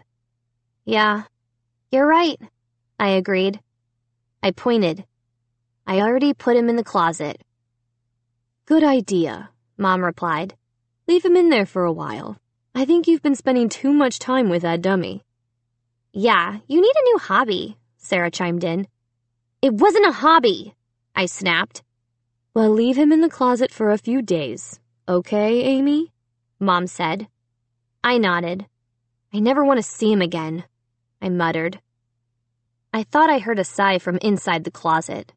But, of course, that was my imagination. "Get yourself cleaned up," Mom instructed. "Wash your face, then come to the kitchen and I'll make you a snack."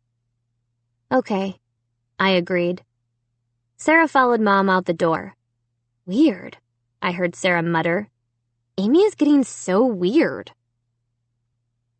Margot called after dinner. She said she felt terrible about what had happened. She said her dad didn't blame me. "He wants to give you another chance," Margot told me. "Maybe with older kids." "Thanks," I replied, but I put Slappy away for a while. I don't know if I want to be a ventriloquist anymore. "At the party today?" "What happened?" Margot asked. "What went wrong?" I don't really know, I said. I don't really know. That night, I went to bed early. Before I turned out the light, I glanced at the closet door. It was closed tightly. Having Slappy shut up in the closet made me feel safer. I fell asleep quickly. I slept a deep, dreamless sleep. When I awoke the next morning, I sat up and rubbed my eyes. Then I heard Sarah's angry screams down the hall. "Mom! Dad! Mom! Hurry!" Sarah was shouting. "Come see what Amy did now!" Chapter 13. I shut my eyes, listening to my sister's screams. What now? I thought with a shudder. What now? Oh. I let out a low cry when I saw that my closet door was open a crack. My heart pounding, I climbed out of bed and began running down the hall to Sarah's room. Mom, Dad, and Jed were already on their way. "Mom! Dad! Look what she did!" Sarah screamed. "Oh, no!" I heard Mom and Dad shriek. I stopped in the doorway, peered in, and gasped. Sarah's bedroom walls. They were smeared with red paint. Someone had taken a thick paintbrush and had scrawled, "Amy, Amy, Amy, Amy," in huge red letters all over Sarah's walls. "No," I moaned. I covered my mouth with both hands to stop the sound. My eyes darted from wall to wall, reading my name over and over. Amy, Amy, Amy, Amy. Why my name? I suddenly felt sick. I swallowed hard, trying to force back my nausea. I blinked several times, trying to blink the ugly red scrawls away. Amy, Amy, Amy, Amy. "Why?" Sarah asked me in a trembling voice. She adjusted her nightshirt and leaned against her dresser. "Why, Amy?" I suddenly realized that everyone was staring at me. I sputtered. "Amy, this cannot continue," Dad said solemnly. His expression wasn't angry. It was sad. "We'll get you some help, dear," Mom said. She had tears in her eyes. Her chin trembled. Jed stood silently with his arms crossed in front of his pajama shirt. "Why, Amy?" Sarah demanded again. "But I didn't," I finally choked out. "Amy, no stories," Mom said softly. "But, Mom, I didn't do it," I insisted shrilly. "This is serious," Dad murmured, rubbing his whiskery chin. "Amy, do you realize how serious this is?" Jed reached out 2 fingers and rubbed them over one of the red paint scrawls. "Dry," he reported.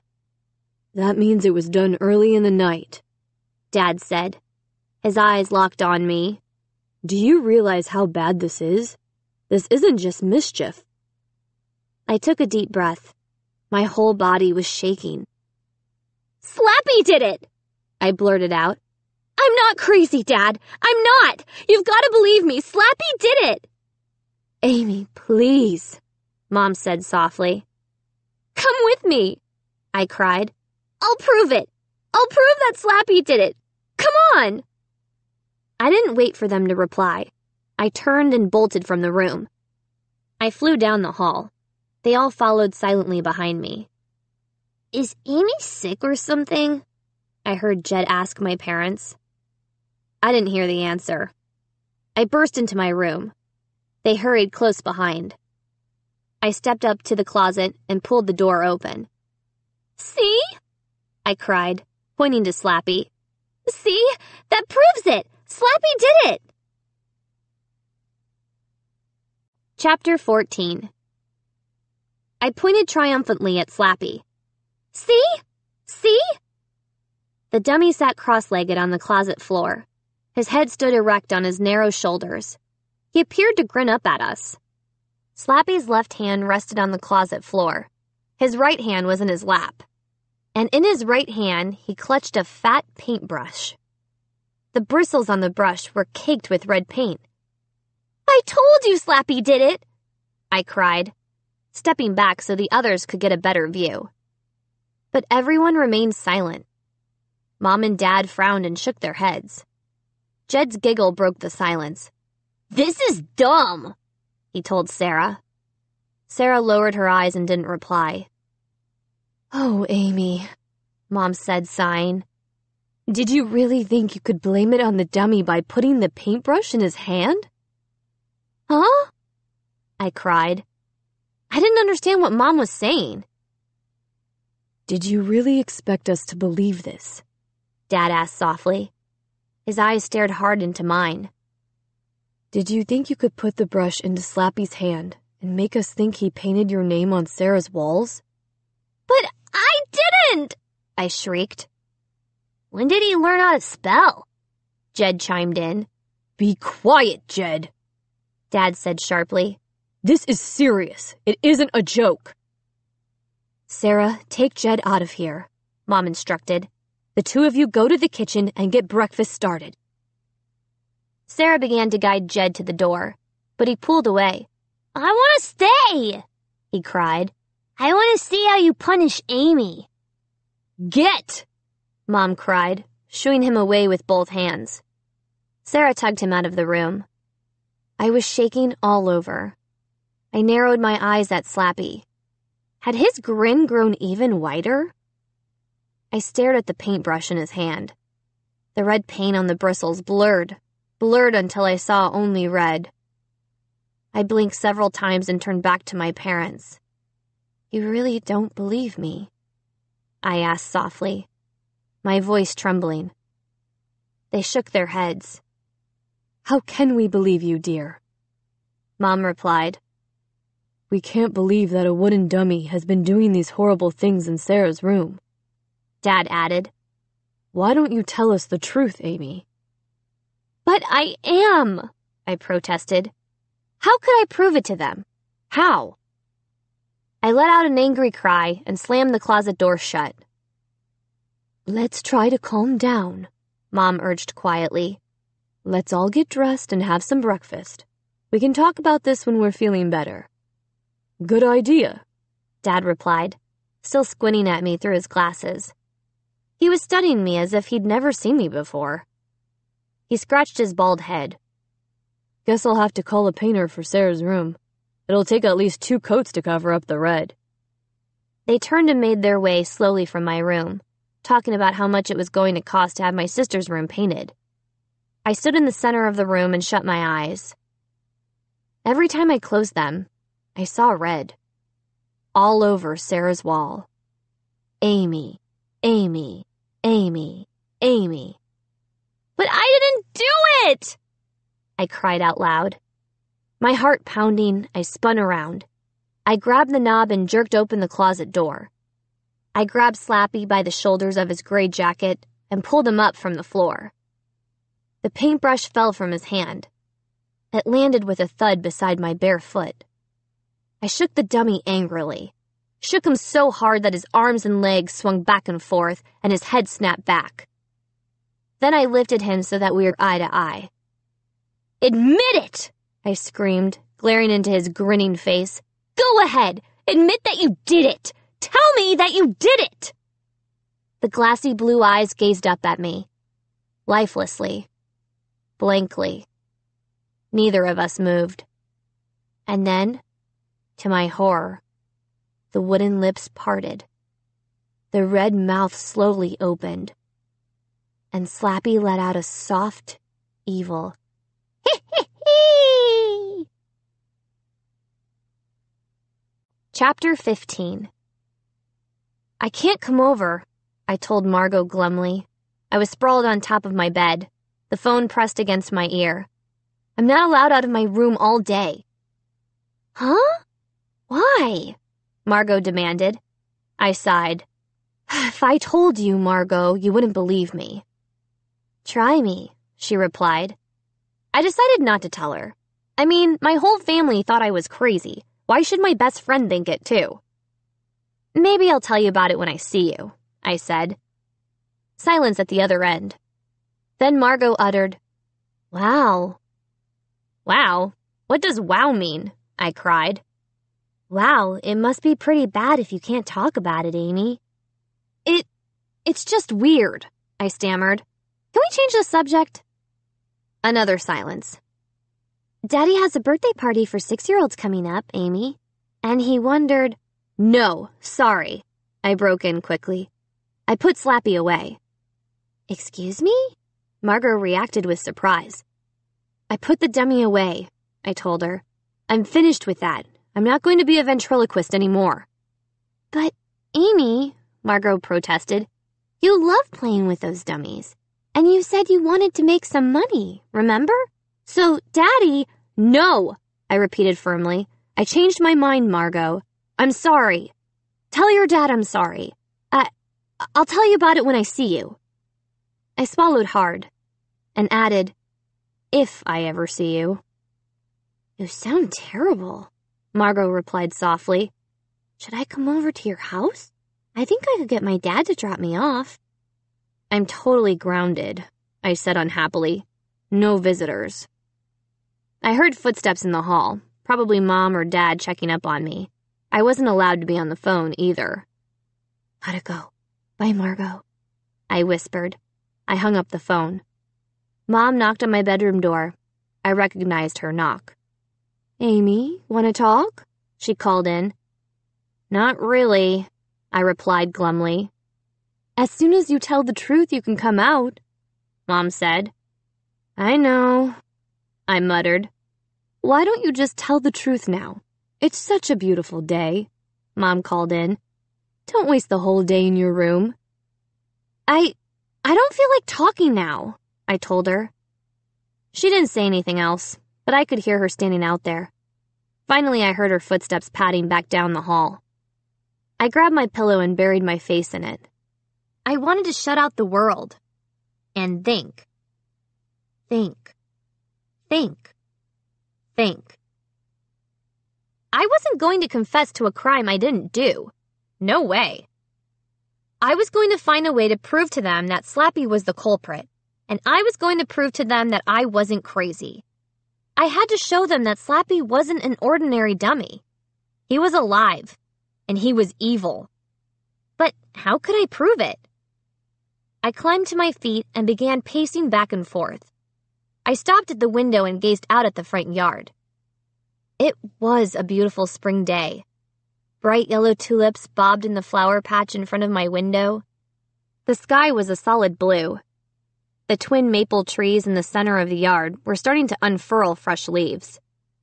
I took a deep breath. The air smelled so fresh and sweet. I saw Jed and a couple of his friends. They were skating down the sidewalk, laughing, having a good time. And I was a prisoner. A prisoner in my room. All because of Slappy. I spun away from the window and stared at the closet door. I had shoved Slappy into the back of the closet and shut the door tightly. I'm going to catch you in the act, Slappy, I decided. That's how I'm going to prove I'm not crazy. I'm going to stay up all night. I'm going to stay up every night. And the first time you creep out of that closet, I'll be awake. And I'll follow you. And I'll make sure that everyone sees what you are doing. I'll make sure that everyone sees that you are the evil one in this house. I felt so upset. I knew I wasn't really thinking clearly, but having a plan made me feel a little better. Taking one last glance at the closet door, I crossed the room to my desk and started to do my homework. Mom and Dad let me come out for dinner. Dad had grilled hamburgers in the backyard, the first barbecue of spring. I love grilled hamburgers, especially when they're charred real black. But I could barely taste my food.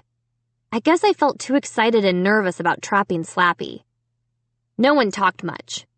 Mom kept chattering to Dad about the vegetable garden and what she wanted to plant. Sarah talked a little about the mural she had started to paint in her room. Jed kept complaining about how he wrecked his knee skating. No one spoke to me. They kept glancing over the table at me. studying me like I was some kind of zoo animal. I asked to be excused before dessert. I usually stay up till 10, but a little after 9, I decided to go to bed. I was wide awake, eager to trap Slappy. I turned out the light and tucked myself in. Then I lay staring up at the shifting shadows on the bedroom ceiling, waiting for Slappy to come creeping out of the closet. I must have fallen asleep. I tried not to, but I must have drifted off anyway. I was startled awake by sounds in the room. I raised my head, instantly alert, and listened. The scrape of feet on my carpet. A soft rustling. A shiver of fear ran down my back. I felt goosebumps up and down my arms. Another low sound. So near my bed. I reached forward quickly, clicked on the bed table lamp, and cried out. Chapter 16. Jed, what are you doing in here? I shrieked. He stood blinking at me in the center of the room. One leg of his blue pajama pants had rolled up. His red hair was matted against one side of his head. What are you doing in my room? I demanded breathlessly. He squinted at me. Huh? Why are you yelling at me? You called me, Amy. I what? I sputtered. You called me. I heard you. He rubbed his eyes with his fingers and yawned. I was asleep. You woke me up. I lowered my feet to the floor and stood up. My legs felt shaky and weak. Jed had really scared me. I was asleep too, I told him. I didn't call you. Yes, you did, he insisted. You told me to come to your room. He bent to pull down the pajama leg. Jed, you just woke me up, I replied. So how could I call you? He scratched his hair. He yawned again. You mean I dreamed it? I studied his face. Jed, did you sneak into my room to play some kind of prank? I demanded sternly. He wrinkled his face up, tried to appear innocent. Did you? I demanded. Were you going into the closet to do something with Slappy? No way, he protested. He started to back out of the room. I'm telling the truth, Amy. I thought you called me, that's all. I squinted hard at him, trying to decide if he was telling the truth. I let my eyes wander around the room. Everything seemed okay. Dennis lay in the armchair, his head in his lap. The closet door remained closed. It was a dream, that's all, Jed repeated. Good night, Amy. I said good night. Sorry I got upset, Jed. It's been a bad day. I listened to him pad back to his room. The cat poked his head into my room, his eyes gleaming like gold. Go to sleep, George, I whispered. You go to sleep too, okay? He obediently turned and disappeared. I clicked off the bed table lamp and settled back into bed. Jed was telling the truth, I decided. He seemed as confused as I was. My eyes suddenly felt heavy, as if there were 100-pound weights over them. I let out a loud yawn. I felt so sleepy, and the pillow felt so soft and warm. But I couldn't let myself fall back to sleep. I had to stay awake, had to wait for Slappy to make his move. Did I drift back to sleep? I'm not sure. A loud click made my eyes shoot open wide. I raised my head in time to see the closet door start to open. The room lay in darkness. No light washed in from the window. The door was a black shadow, sliding slowly, slowly. My heart began to pound. My mouth suddenly felt dry as cotton. The closet door slid slowly, silently. A low creak. And then a shadow stepped out from behind the dark door. I squinted hard at it, not moving a muscle. Another creak of the door. The figure took another silent step, out of the closet. Another step, Another, making its way past my bed, to the bedroom door. Slappy. Yes! Even in the night blackness, I could see his large, rounded head. I watched his skinny arms dangle at his sides, the wooden hands bobbing as he moved. The heavy leather shoes slid over my carpet. The thin, boneless legs nearly collapsed with each shuffling step. Like a scarecrow, I thought, gripped with horror. He walks like a scarecrow, because he has no bones. No bones at all. Up and down, his whole body bobbed as he crept away. I waited until he slithered and scraped out the door and into the hall. Then I jumped to my feet. I took a deep breath and held it. Then I tiptoed through the darkness after him. Here we go, I told myself. Here we go. Chapter 17. I stopped at the bedroom door and poked my head into the hall. Mom keeps a small nightlight on all night just outside her bedroom door. It casts dim yellow light over the other end of the hall. Peering into the light, I watched Slappy pull himself silently towards Sarah's room. The big shoes shuffled along the carpet. Slappy's body bobbed and bent. The big wooden hands nearly dragged along the floor. When my chest started to ache, I realized I hadn't taken a breath. As silently as I could, I let out a long whoosh of air. Then I took another deep breath and started to follow Slappy down the hall. I had a sudden impulse to shout, "Mom! Dad!" They would burst out of their room and see Slappy standing there in the middle of the hall.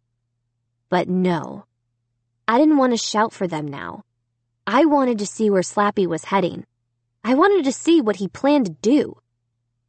I took a step. The floorboard creaked under my bare foot. Did he hear me? I pressed my back against the wall, tried to squeeze myself flat in the deep shadows. I peered through the dim yellow light at him. He kept bobbing silently along. His shoulders rode up and down with each shuffling step. He was just outside Sarah's room when he turned around. My heart stopped. I ducked low, dropped back into the bathroom. Had he seen me? Had he turned around because he knew I was there?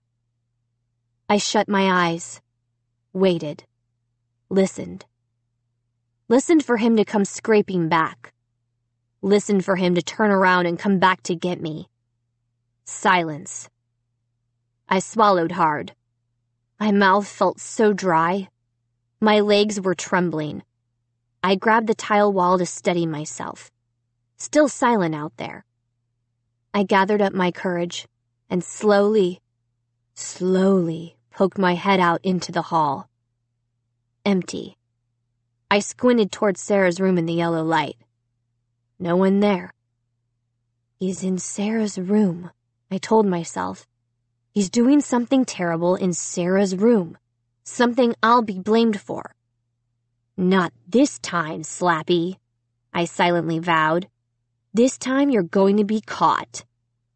Pressing against the wall, I crept down the hall. I stopped in Sarah's doorway. The nightlight was plugged in across from Sarah's room. The light was brighter here. I squinted into her bedroom. I could see the mural she had started to paint. A beach scene. The ocean. A broad yellow beach. Kites flying over the beach. Kids building a sandcastle in one corner. The mural was tacked up, nearly covering the entire wall. Where was Slappy? I took a step into the room and saw him, standing at her paint table. I saw his big wooden hand fumble over the table of supplies. Then he grabbed a paintbrush in one hand. He raised and lowered the brush as if pretending to paint the air. Then I saw him dip the paintbrush in a jar of paint. Slappy took a step toward the mural. Then another step. He stood for a moment, admiring the mural. He raised the paintbrush high. That's when I burst into the room. I dove toward the dummy just as he raised the paintbrush to the mural. I grabbed the paintbrush with one hand, wrapped my other hand around his waist, and tugged him back. The dummy kicked both legs and tried to punch me with his fist. "Hey!" a startled voice shouted. The light clicked on. Slappy went limp on my arm. His head dropped. His arms and legs dangled to the floor. Sitting up in bed, Sarah gaped at me in horror. I saw her eyes stop at the paintbrush in my hand. "Amy, what are you doing?" she cried. And then, without waiting for an answer, Sarah began to shout. "Mom! Dad! Hurry! She's in here again!" Chapter 18. Dad came rumbling in first, adjusting his pajama pants. "What's going on? What's the problem?" Mom followed right behind him, blinking and yawning. I took this from Slappy," I stammered, holding up the paintbrush. He was going to ruin the mural." They stared at the paintbrush in my hand. "I heard Slappy sneak out of the closet," I explained breathlessly. "I followed him into Sarah's room. I grabbed him just before he did something terrible." I turned to Sarah. "You saw Slappy, right? You saw him." "Yeah," Sarah said, still in bed, her arms crossed over her chest. "I see Slappy. You're carrying him on your arm." The dummy hung over my arm, its head nearly hitting the floor. "No!" I cried to Sarah. "You saw him sneak into your room, right? That's why you turned on the light." Sarah rolled her eyes. "I saw you come into my room," she replied. "You're carrying the dummy, Amy. You're holding the dummy and the brush." But, I sputtered. My eyes darted from face to face. They all stared back at me as if I had just landed on Earth in a flying saucer. No one in my family was going to believe me. No one. The next morning, Mom hung up the phone as I came down for breakfast. "You're wearing shorts to school?" she asked, eyeing my outfit, olive green shorts and a red sleeveless t-shirt. "The weatherman said it's going to be hot," I replied. Jed and Sarah were already at the table. They glanced up from their cereal bowls, but didn't say anything. I poured myself a glass of grape juice. I'm the only one in my family who doesn't like orange juice. I guess I am totally weird. "Who were you talking to on the phone?" I asked Mom. I took a long drink. Dr. Palmer's secretary," she replied hesitantly. "You have purple above your lip," she told me, pointing. I wiped the grape juice off with a napkin. "Dr. Palmer? Isn't she a shrink?" I asked. Mom nodded. "I tried to get an appointment for today, but she can't see you until Wednesday."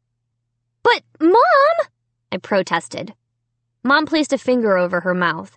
"Shh! No discussion." "But, Mom!" I repeated. "Shh! Just talk to her once, Amy. You might enjoy it. You might think it's helpful." "Yeah, sure," I muttered. I turned to Sarah and Jed. They stared down at their cereal bowls. I sighed and set the juice glass down in the sink. I knew what this meant. It meant that I had until Wednesday to prove to my family that I wasn't a total whack job. In the lunchroom at school, Margot begged me to tell her what was going on with me. "Why were you locked up in your room all day yesterday?" she demanded. "Come on, Amy, spill." "It's no big deal," I lied. No way was I going to tell her. I didn't need the story going around school that Amy Kramer believes her ventriloquist dummy is alive. I didn't need everyone whispering about me and staring at me the way everyone in my family did. "Dad wants to know if you'll change your mind about the birthday party," Margot said. "If you want to perform with Slappy, you can—" "No, forget it," I interrupted. "I put Slappy in the closet and he's staying there forever." Margot's eyes went wide. Okay, wow. You don't have to bite my head off." "Sorry," I said quickly. "I'm a little stressed out these days. Here, want this?" I handed her the brownie Mom had packed. "Thanks," Margot replied, surprised. "Later," I said. I crinkled up my lunch bag, tossed it in the trash, and hurried away. In my room that night, I couldn't concentrate on my homework. I kept staring at the calendar. Monday night. I had only 2 nights to prove that I wasn't crazy, that Slappy really was doing these horrible things. I slammed my history book shut. No way I could read about the firing on Fort Sumter tonight. I paced back and forth for a while, thinking hard, but getting nowhere. What could I do? What? After a while, my head felt about to split open. I reached up both hands and tugged at my hair. Ah! I let out a furious cry, of anger, of frustration. Maybe I'll just get rid of Slappy, I decided. Maybe I'll take him outside and toss him in the trash, and that will end the whole problem. The idea made me feel a little better. I turned and took 2 steps toward the closet, but I stopped with a gasp when I saw the doorknob slowly turn. As I stared in shock, the closet door swung open. Slappy stepped out. He slumped forward and stopped a few feet in front of me. His blue eyes glared up at me. His grin grew wider. "Amy!" he rasped. "It's time you and I had a little talk." Chapter 19. "Amy, now you are my slave," Slappy said. His threat came out in a harsh, cold rasp. The eerie voice made me shiver. I stared back at him. I couldn't reply. I gaped into those glassy blue eyes, that red-lipped smirk. "You read the ancient words that bring me to life," the dummy whispered. "And now you will serve me. You will do everything I ask." "No!" I finally managed to choke out. "No, please!" "Yes!" he cried. The grinning wooden head bobbed up and down, nodding. "Yes, Amy, you are my slave now, my slave forever." "I won't," I stammered. "You can't make me." My voice caught in my throat. My legs wobbled like rubber. My knees buckled and I nearly fell. Slappy raised one hand and grabbed my wrist. I felt the cold wooden fingers tighten around me. "You will do as I tell you, from now on," the dummy whispered. "Or else." "Let go of me!" I cried. I struggled to tug my arm free, but his grasp was too tight. Or else what?" I cried.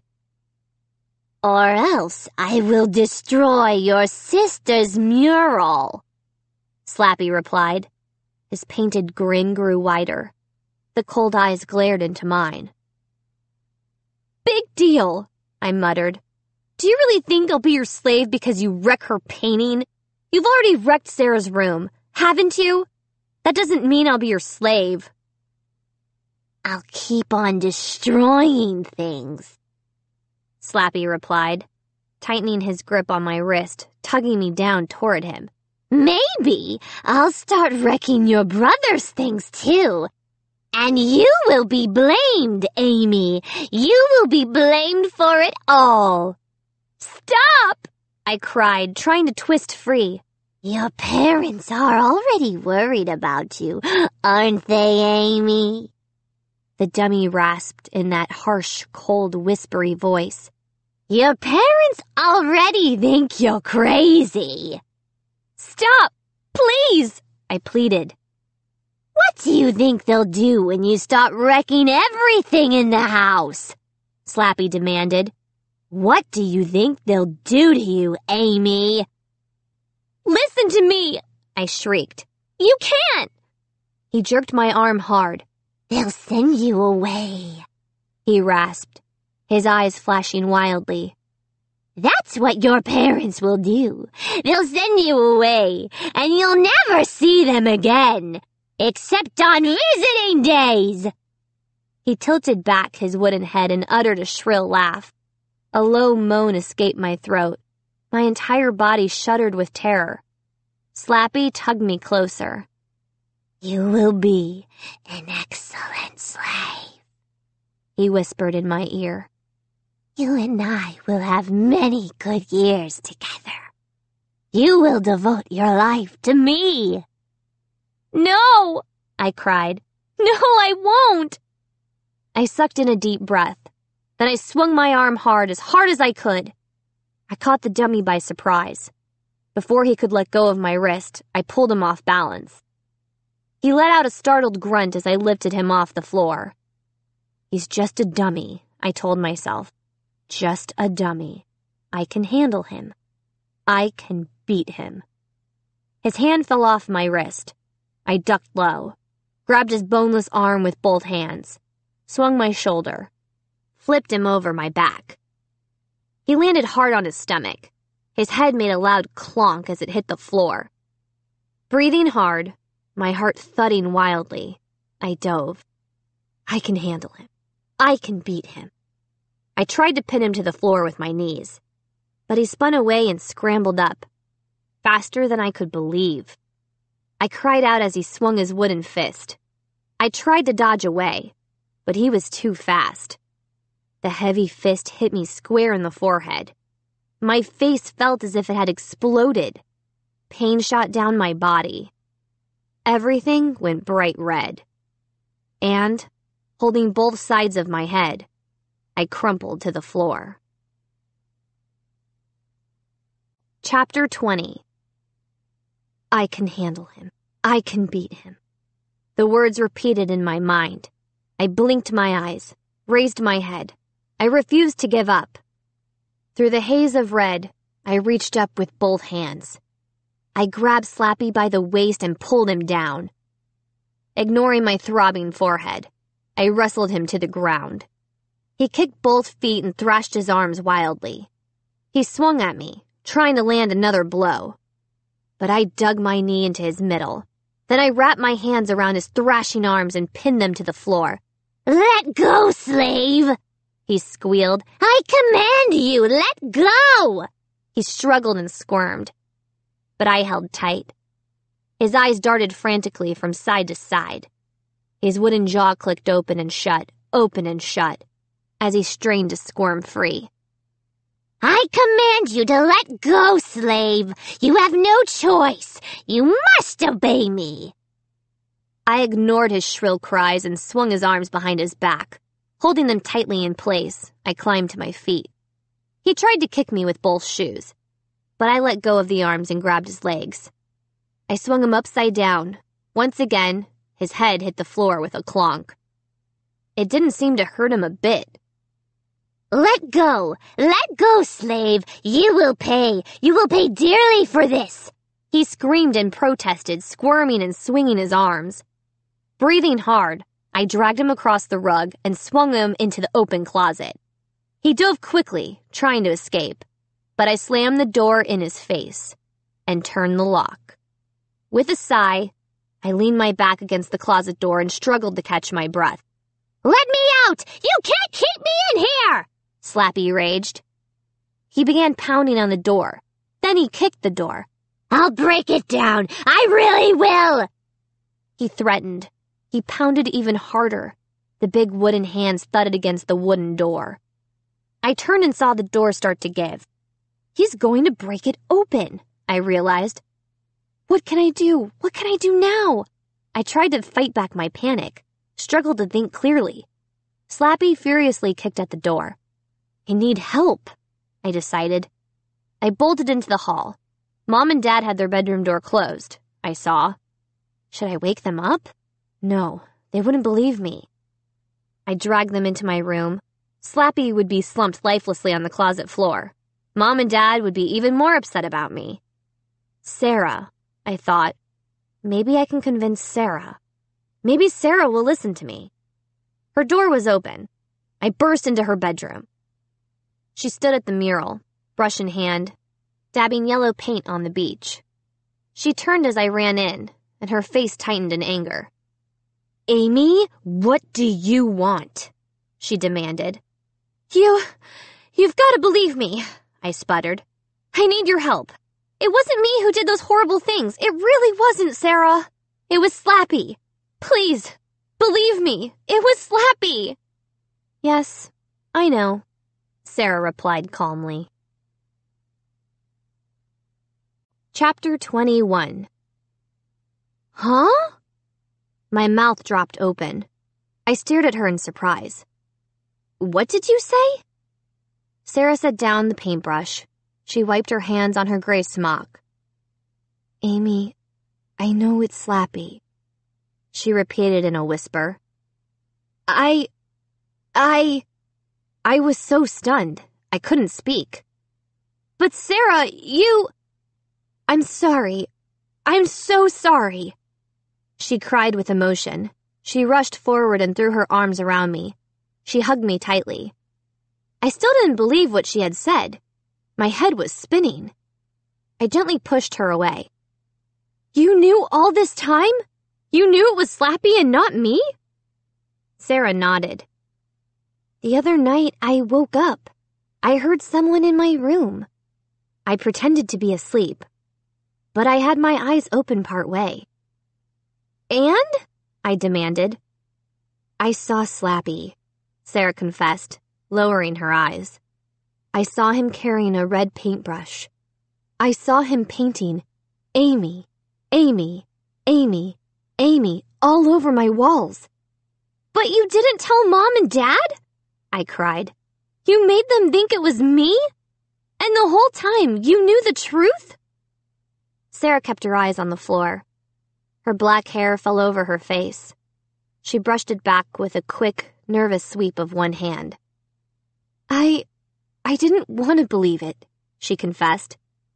I didn't want to believe that a dummy could walk on its own, that it could be alive. I glared at her. And so? So I accused you, Sarah said with a sob. I guess the truth was just too scary. I was too frightened, Amy. I wanted to believe it was you doing these horrible things. I wanted to pretend it wasn't the dummy. You wanted to get me in trouble, I accused. That's why you did it, Sarah. That's why you lied to Mom and Dad. You wanted to get me in trouble. She finally raised her face to me. I saw 2 tears trailing down her cheeks. Yeah, I guess, she murmured. She wiped the tears off with her hands. Her green eyes locked on mine. I guess I'm a little jealous of you, she said. Huh? My sister had stunned me again. I squinted at her, trying to make sense of her words. You? I cried. You're jealous of me? She nodded. Yeah, I guess. Everything is easy for you. You're so relaxed. Everyone likes your sense of humor. It's not like that for me, Sarah explained. I have to paint to impress people. I opened my mouth, but no sound came out. This had to be the biggest surprise of all. Sarah jealous of me? Didn't she know how jealous I was of her? I suddenly had a funny feeling in my chest. My eyes brimmed with tears. Strong emotions swept over me like an ocean wave. I rushed forward and hugged Sarah. For some reason, we both started laughing. I can't explain it.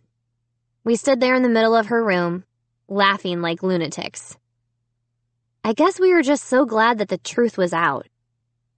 Then, Slappy's painted face flashed back into my mind, and I remembered with a chill why I had burst into my sister's room. You have to help me, I told her. Right now. Sarah's smile vanished. Help you do what? She demanded. We have to get rid of Slappy, I told her. We have to get rid of him for good. I tugged her hand. She followed me down the hall. But how? She asked. Stepping into my room, we both cried out at once. We heard a final kick, and the closet door swung open. Slappy burst out, his eyes wild with rage. Guess what, slaves? He rasped. Slappy wins! Chapter 22. Grab him! I cried to my sister. I reached out both arms and made a frantic dive for the dummy, but he scampered to the side and slipped away from my tackle. His blue eyes flashed excitedly. His red lips twisted in an ugly grin. "Give up, slaves!" he rasped. "You cannot win!" Sarah held back, hands against the doorframe. I could see the fear in her eyes. I made another grab for Slappy. Missed again. "Sarah, help me!" I pleaded. Sarah took a step into the room. I leaped at Slappy, grabbed one boneless ankle. With a grunt, he pulled out of my grasp. He darted toward the door and ran right into Sarah. The collision stunned them both. Sarah staggered back. Slappy teetered off balance. I threw myself at him, caught his arms, and pulled them behind his back. He squirmed and twisted. He kicked out furiously, but Sarah grabbed both of his big leather shoes. "Tie him in a knot!" she cried breathlessly. He kicked and thrashed, but we held tight. I twisted his arms behind him, twisted them around each other. Twisted, then tied them in as tight a knot as I could. Slappy squirmed and bucked, grunting loudly, his wooden jaws clicking. When I glanced up from my work on the arms, I saw that Sarah had wrapped his legs in a knot, too. Slappy tilted back his head and uttered a roar of rage. His eyes slid up into his head so that only the whites showed. "Put me down, slaves! Put me down at once!" With one hand, I grabbed a wad of tissues from my bed table and jammed it into Slappy's mouth. He uttered a grunt of protest, then went silent.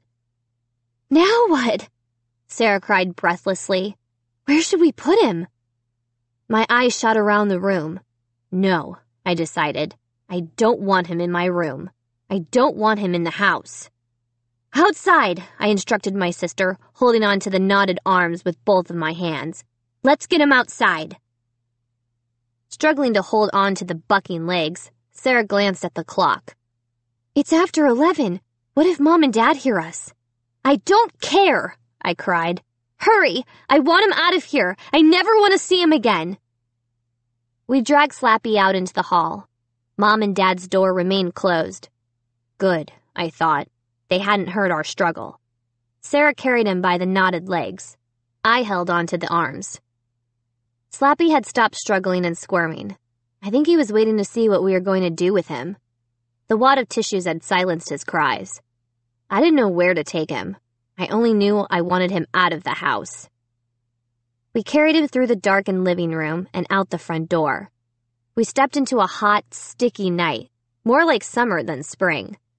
A pale sliver of a moon hovered low in a blue-black sky.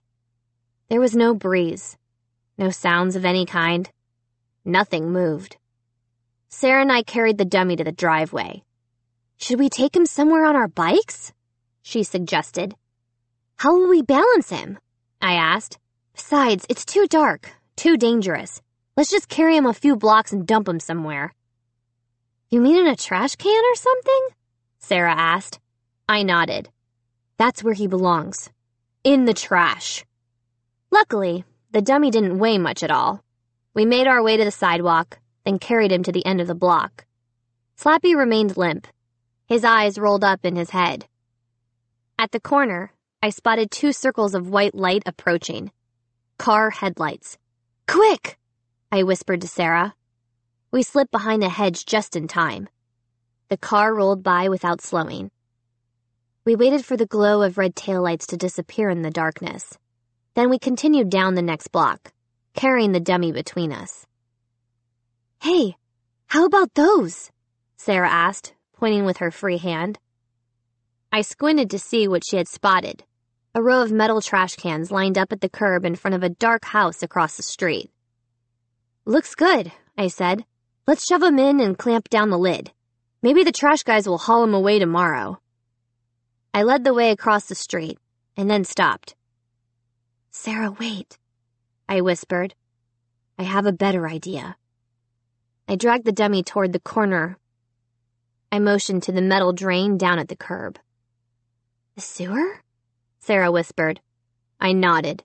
It's perfect. Through the narrow opening at the curb, I could hear running water far down below. Come on, shove him in. Slappy still didn't move or protest in any way. I lowered his head to the drain opening. Then Sarah and I pushed him in head first. I heard a splash and a hard thud as he hit the sewer floor. We both listened. Silence. Then the soft trickle of water. Sarah and I grinned at each other. We hurried home. I was so happy. I skipped most of the way. The next morning, Sarah and I came to the kitchen for breakfast together. Mom turned from the counter, where she was pouring herself a cup of coffee. Jed was already at the table, eating his frosted flakes. What's he doing down here? Jed asked. He pointed across the table at Slappy, sitting in the chair. Chapter 23. Sarah and I both gasped. Yes, why is that dummy down here? Mom asked me. I found him sitting there when I came in this morning. And why is he so dirty? Where has he been, Amy? I could barely choke out a word. I guess he fell or something, I finally mumbled. Well, take him back upstairs, Mom ordered. He's supposed to be kept in the closet, remember? Yeah, I remember, I said, sighing. You'll have to clean him up later, Mom said, stirring her coffee. He looks as if he's been wallowing in the mud. Okay, I replied weakly. I hoisted Slappy up and slung him over my shoulder. Then I started to my room. I'll come with you, Sarah stammered. What for? Mom demanded. Sit down, Sarah, and eat your breakfast. You're both going to be late. Sarah obediently sat down across from Jed. I made my way down the hall. I was halfway to my room when Slappy raised his head and whispered in my ear. Good morning, slave. Did you sleep well? I tossed him into the closet and locked the door. I could hear him laughing inside the closet. The evil laugh made me shake all over. What am I going to do now? I asked myself. What can I do to get rid of this creature? The day dragged by. I don't think I heard a word my teacher said.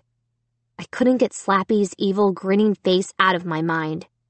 His raspy voice rattled in my ears. I won't be your slave, I silently vowed. I'll get you out of my house, out of my life, if it's the last thing I do. That night, I lay wide awake in my bed. How could I sleep knowing that evil dummy sat in the closet a few feet away? The night was hot and steamy. I had pushed the window open all the way, but there was no breeze. A fly buzzed by my head, the first fly of spring. Staring up at the twisting shadows on the ceiling, I brushed the fly away with one hand. As soon as the buzzing vanished, another sound took its place. A click. A low squeak. The sound of the closet door opening. I raised myself up off the pillow, squinting into the darkness. I saw Slappy creep out of the closet. He took a few shuffling steps, his big shoes sliding silently over my carpet. He turned. Was he coming toward my bed? No. His head and shoulders bobbed as he pulled himself to the door, then out into the hall. He's going to Sarah's room, I knew. But what was he going to do there? Did he plan to pay us back for what we did to him last night? What new horror was he going to create? I lowered my feet to the floor, climbed out of bed, and followed him out into the hall. Chapter 24. My eyes adjusted quickly to the dim yellow light from the nightlight at the other end of the hall. I watched Slappy slither toward my sister's room. He moved as silently as a shadow. I held my breath and kept my back against the wall as I followed behind him. When he turned into Sarah's room, I stepped away from the wall and started to run. I reached the bedroom door in time to see Slappy pick up a wide paintbrush from Sarah's supply table. He took a step toward the mural on the wall. One step, and then another small figure leaped out of the darkness. The lights flashed on. "Dennis!" I cried. "Stand back!" Dennis ordered in a high, shrill voice. He lowered his wooden head and charged at Slappy. Sarah sat up in her bed and uttered a frightened cry. I could see the stunned expression on Slappy's face. Dennis flew at Slappy. He slammed his head into Slappy's middle. Slappy let out a loud, "Ugh!" He staggered back, fell. A loud thud rang through the room as the back of Slappy's head hit Sarah's iron bedpost. I raised both hands to my cheeks and gasped as Slappy's head cracked open. The wooden head split down the middle. I watched the evil face crack apart. The wide, shocked eyes slid in different directions. The red lips cracked and fell away. The head dropped to the floor in 2 pieces, and then the body collapsed in a heap beside them. My hands still pressed against my face, my heart pounding. I took a few steps into the room. Dennis ran past me, out to the hall. But my eyes were locked on the 2 pieces of Slappy's head. I stared in horror as an enormous white worm crawled out of one of the pieces. The fat worm slithered and curled to the wall and vanished into a crack in the molding. Sarah climbed out of bed, breathing hard, her face bright red from the excitement. The closet door swung open. Mom and Dad came bursting out. "Girls, are you okay?" Dad cried. We nodded. "We saw the whole thing," Mom exclaimed. She threw her arms around me. "Amy, I'm so sorry. I'm so sorry. We should have believed you. I'm so sorry we didn't believe you." "We believe you now," Dad declared, staring down at Slappy's broken head, his crumpled body. "We saw everything." It was all planned. Sarah and I had worked it out before dinner. Sarah convinced Mom and Dad to hide in the closet. Mom and Dad were really creeped out by the way I was acting. They were willing to do anything. So Sarah pretended to go to sleep. Mom and Dad hid in the closet. I left the closet door unlocked to make it easier for Slappy to get out. I knew Slappy would creep into Sarah's room. I knew Mom and Dad would finally see that I'm not crazy. And then Jed burst out dressed as Dennis, with Dennis's head propped up on top of his turtleneck sweater. We knew that would shock Slappy. We knew it would give us a chance to grab him. We didn't know what a great job Jed would do. We didn't know that Jed would actually destroy the evil dummy. We didn't know that Slappy's head would crack apart. That was just good luck. "Hey, where is Jed?" I asked, my eyes searching the room. "Jed? Jed?" Mom called. "Where are you? You did a great job." No reply. No sign of my brother. "Weird," Sarah muttered, shaking her head. We all trooped down the hall into Jed's room. We found him in bed, sound asleep. He groggily raised his head from the pillow and squinted at us. "What time is it?" he asked sleepily. "It's nearly 11, Dad replied. "Oh no!" Jed cried, sitting up. "I'm sorry! I forgot to wake up! I forgot I was supposed to dress up like Dennis!" I felt a shiver run down my back. I turned to my parents. "Then who fought Slappy?" I asked. "Who fought Slappy?"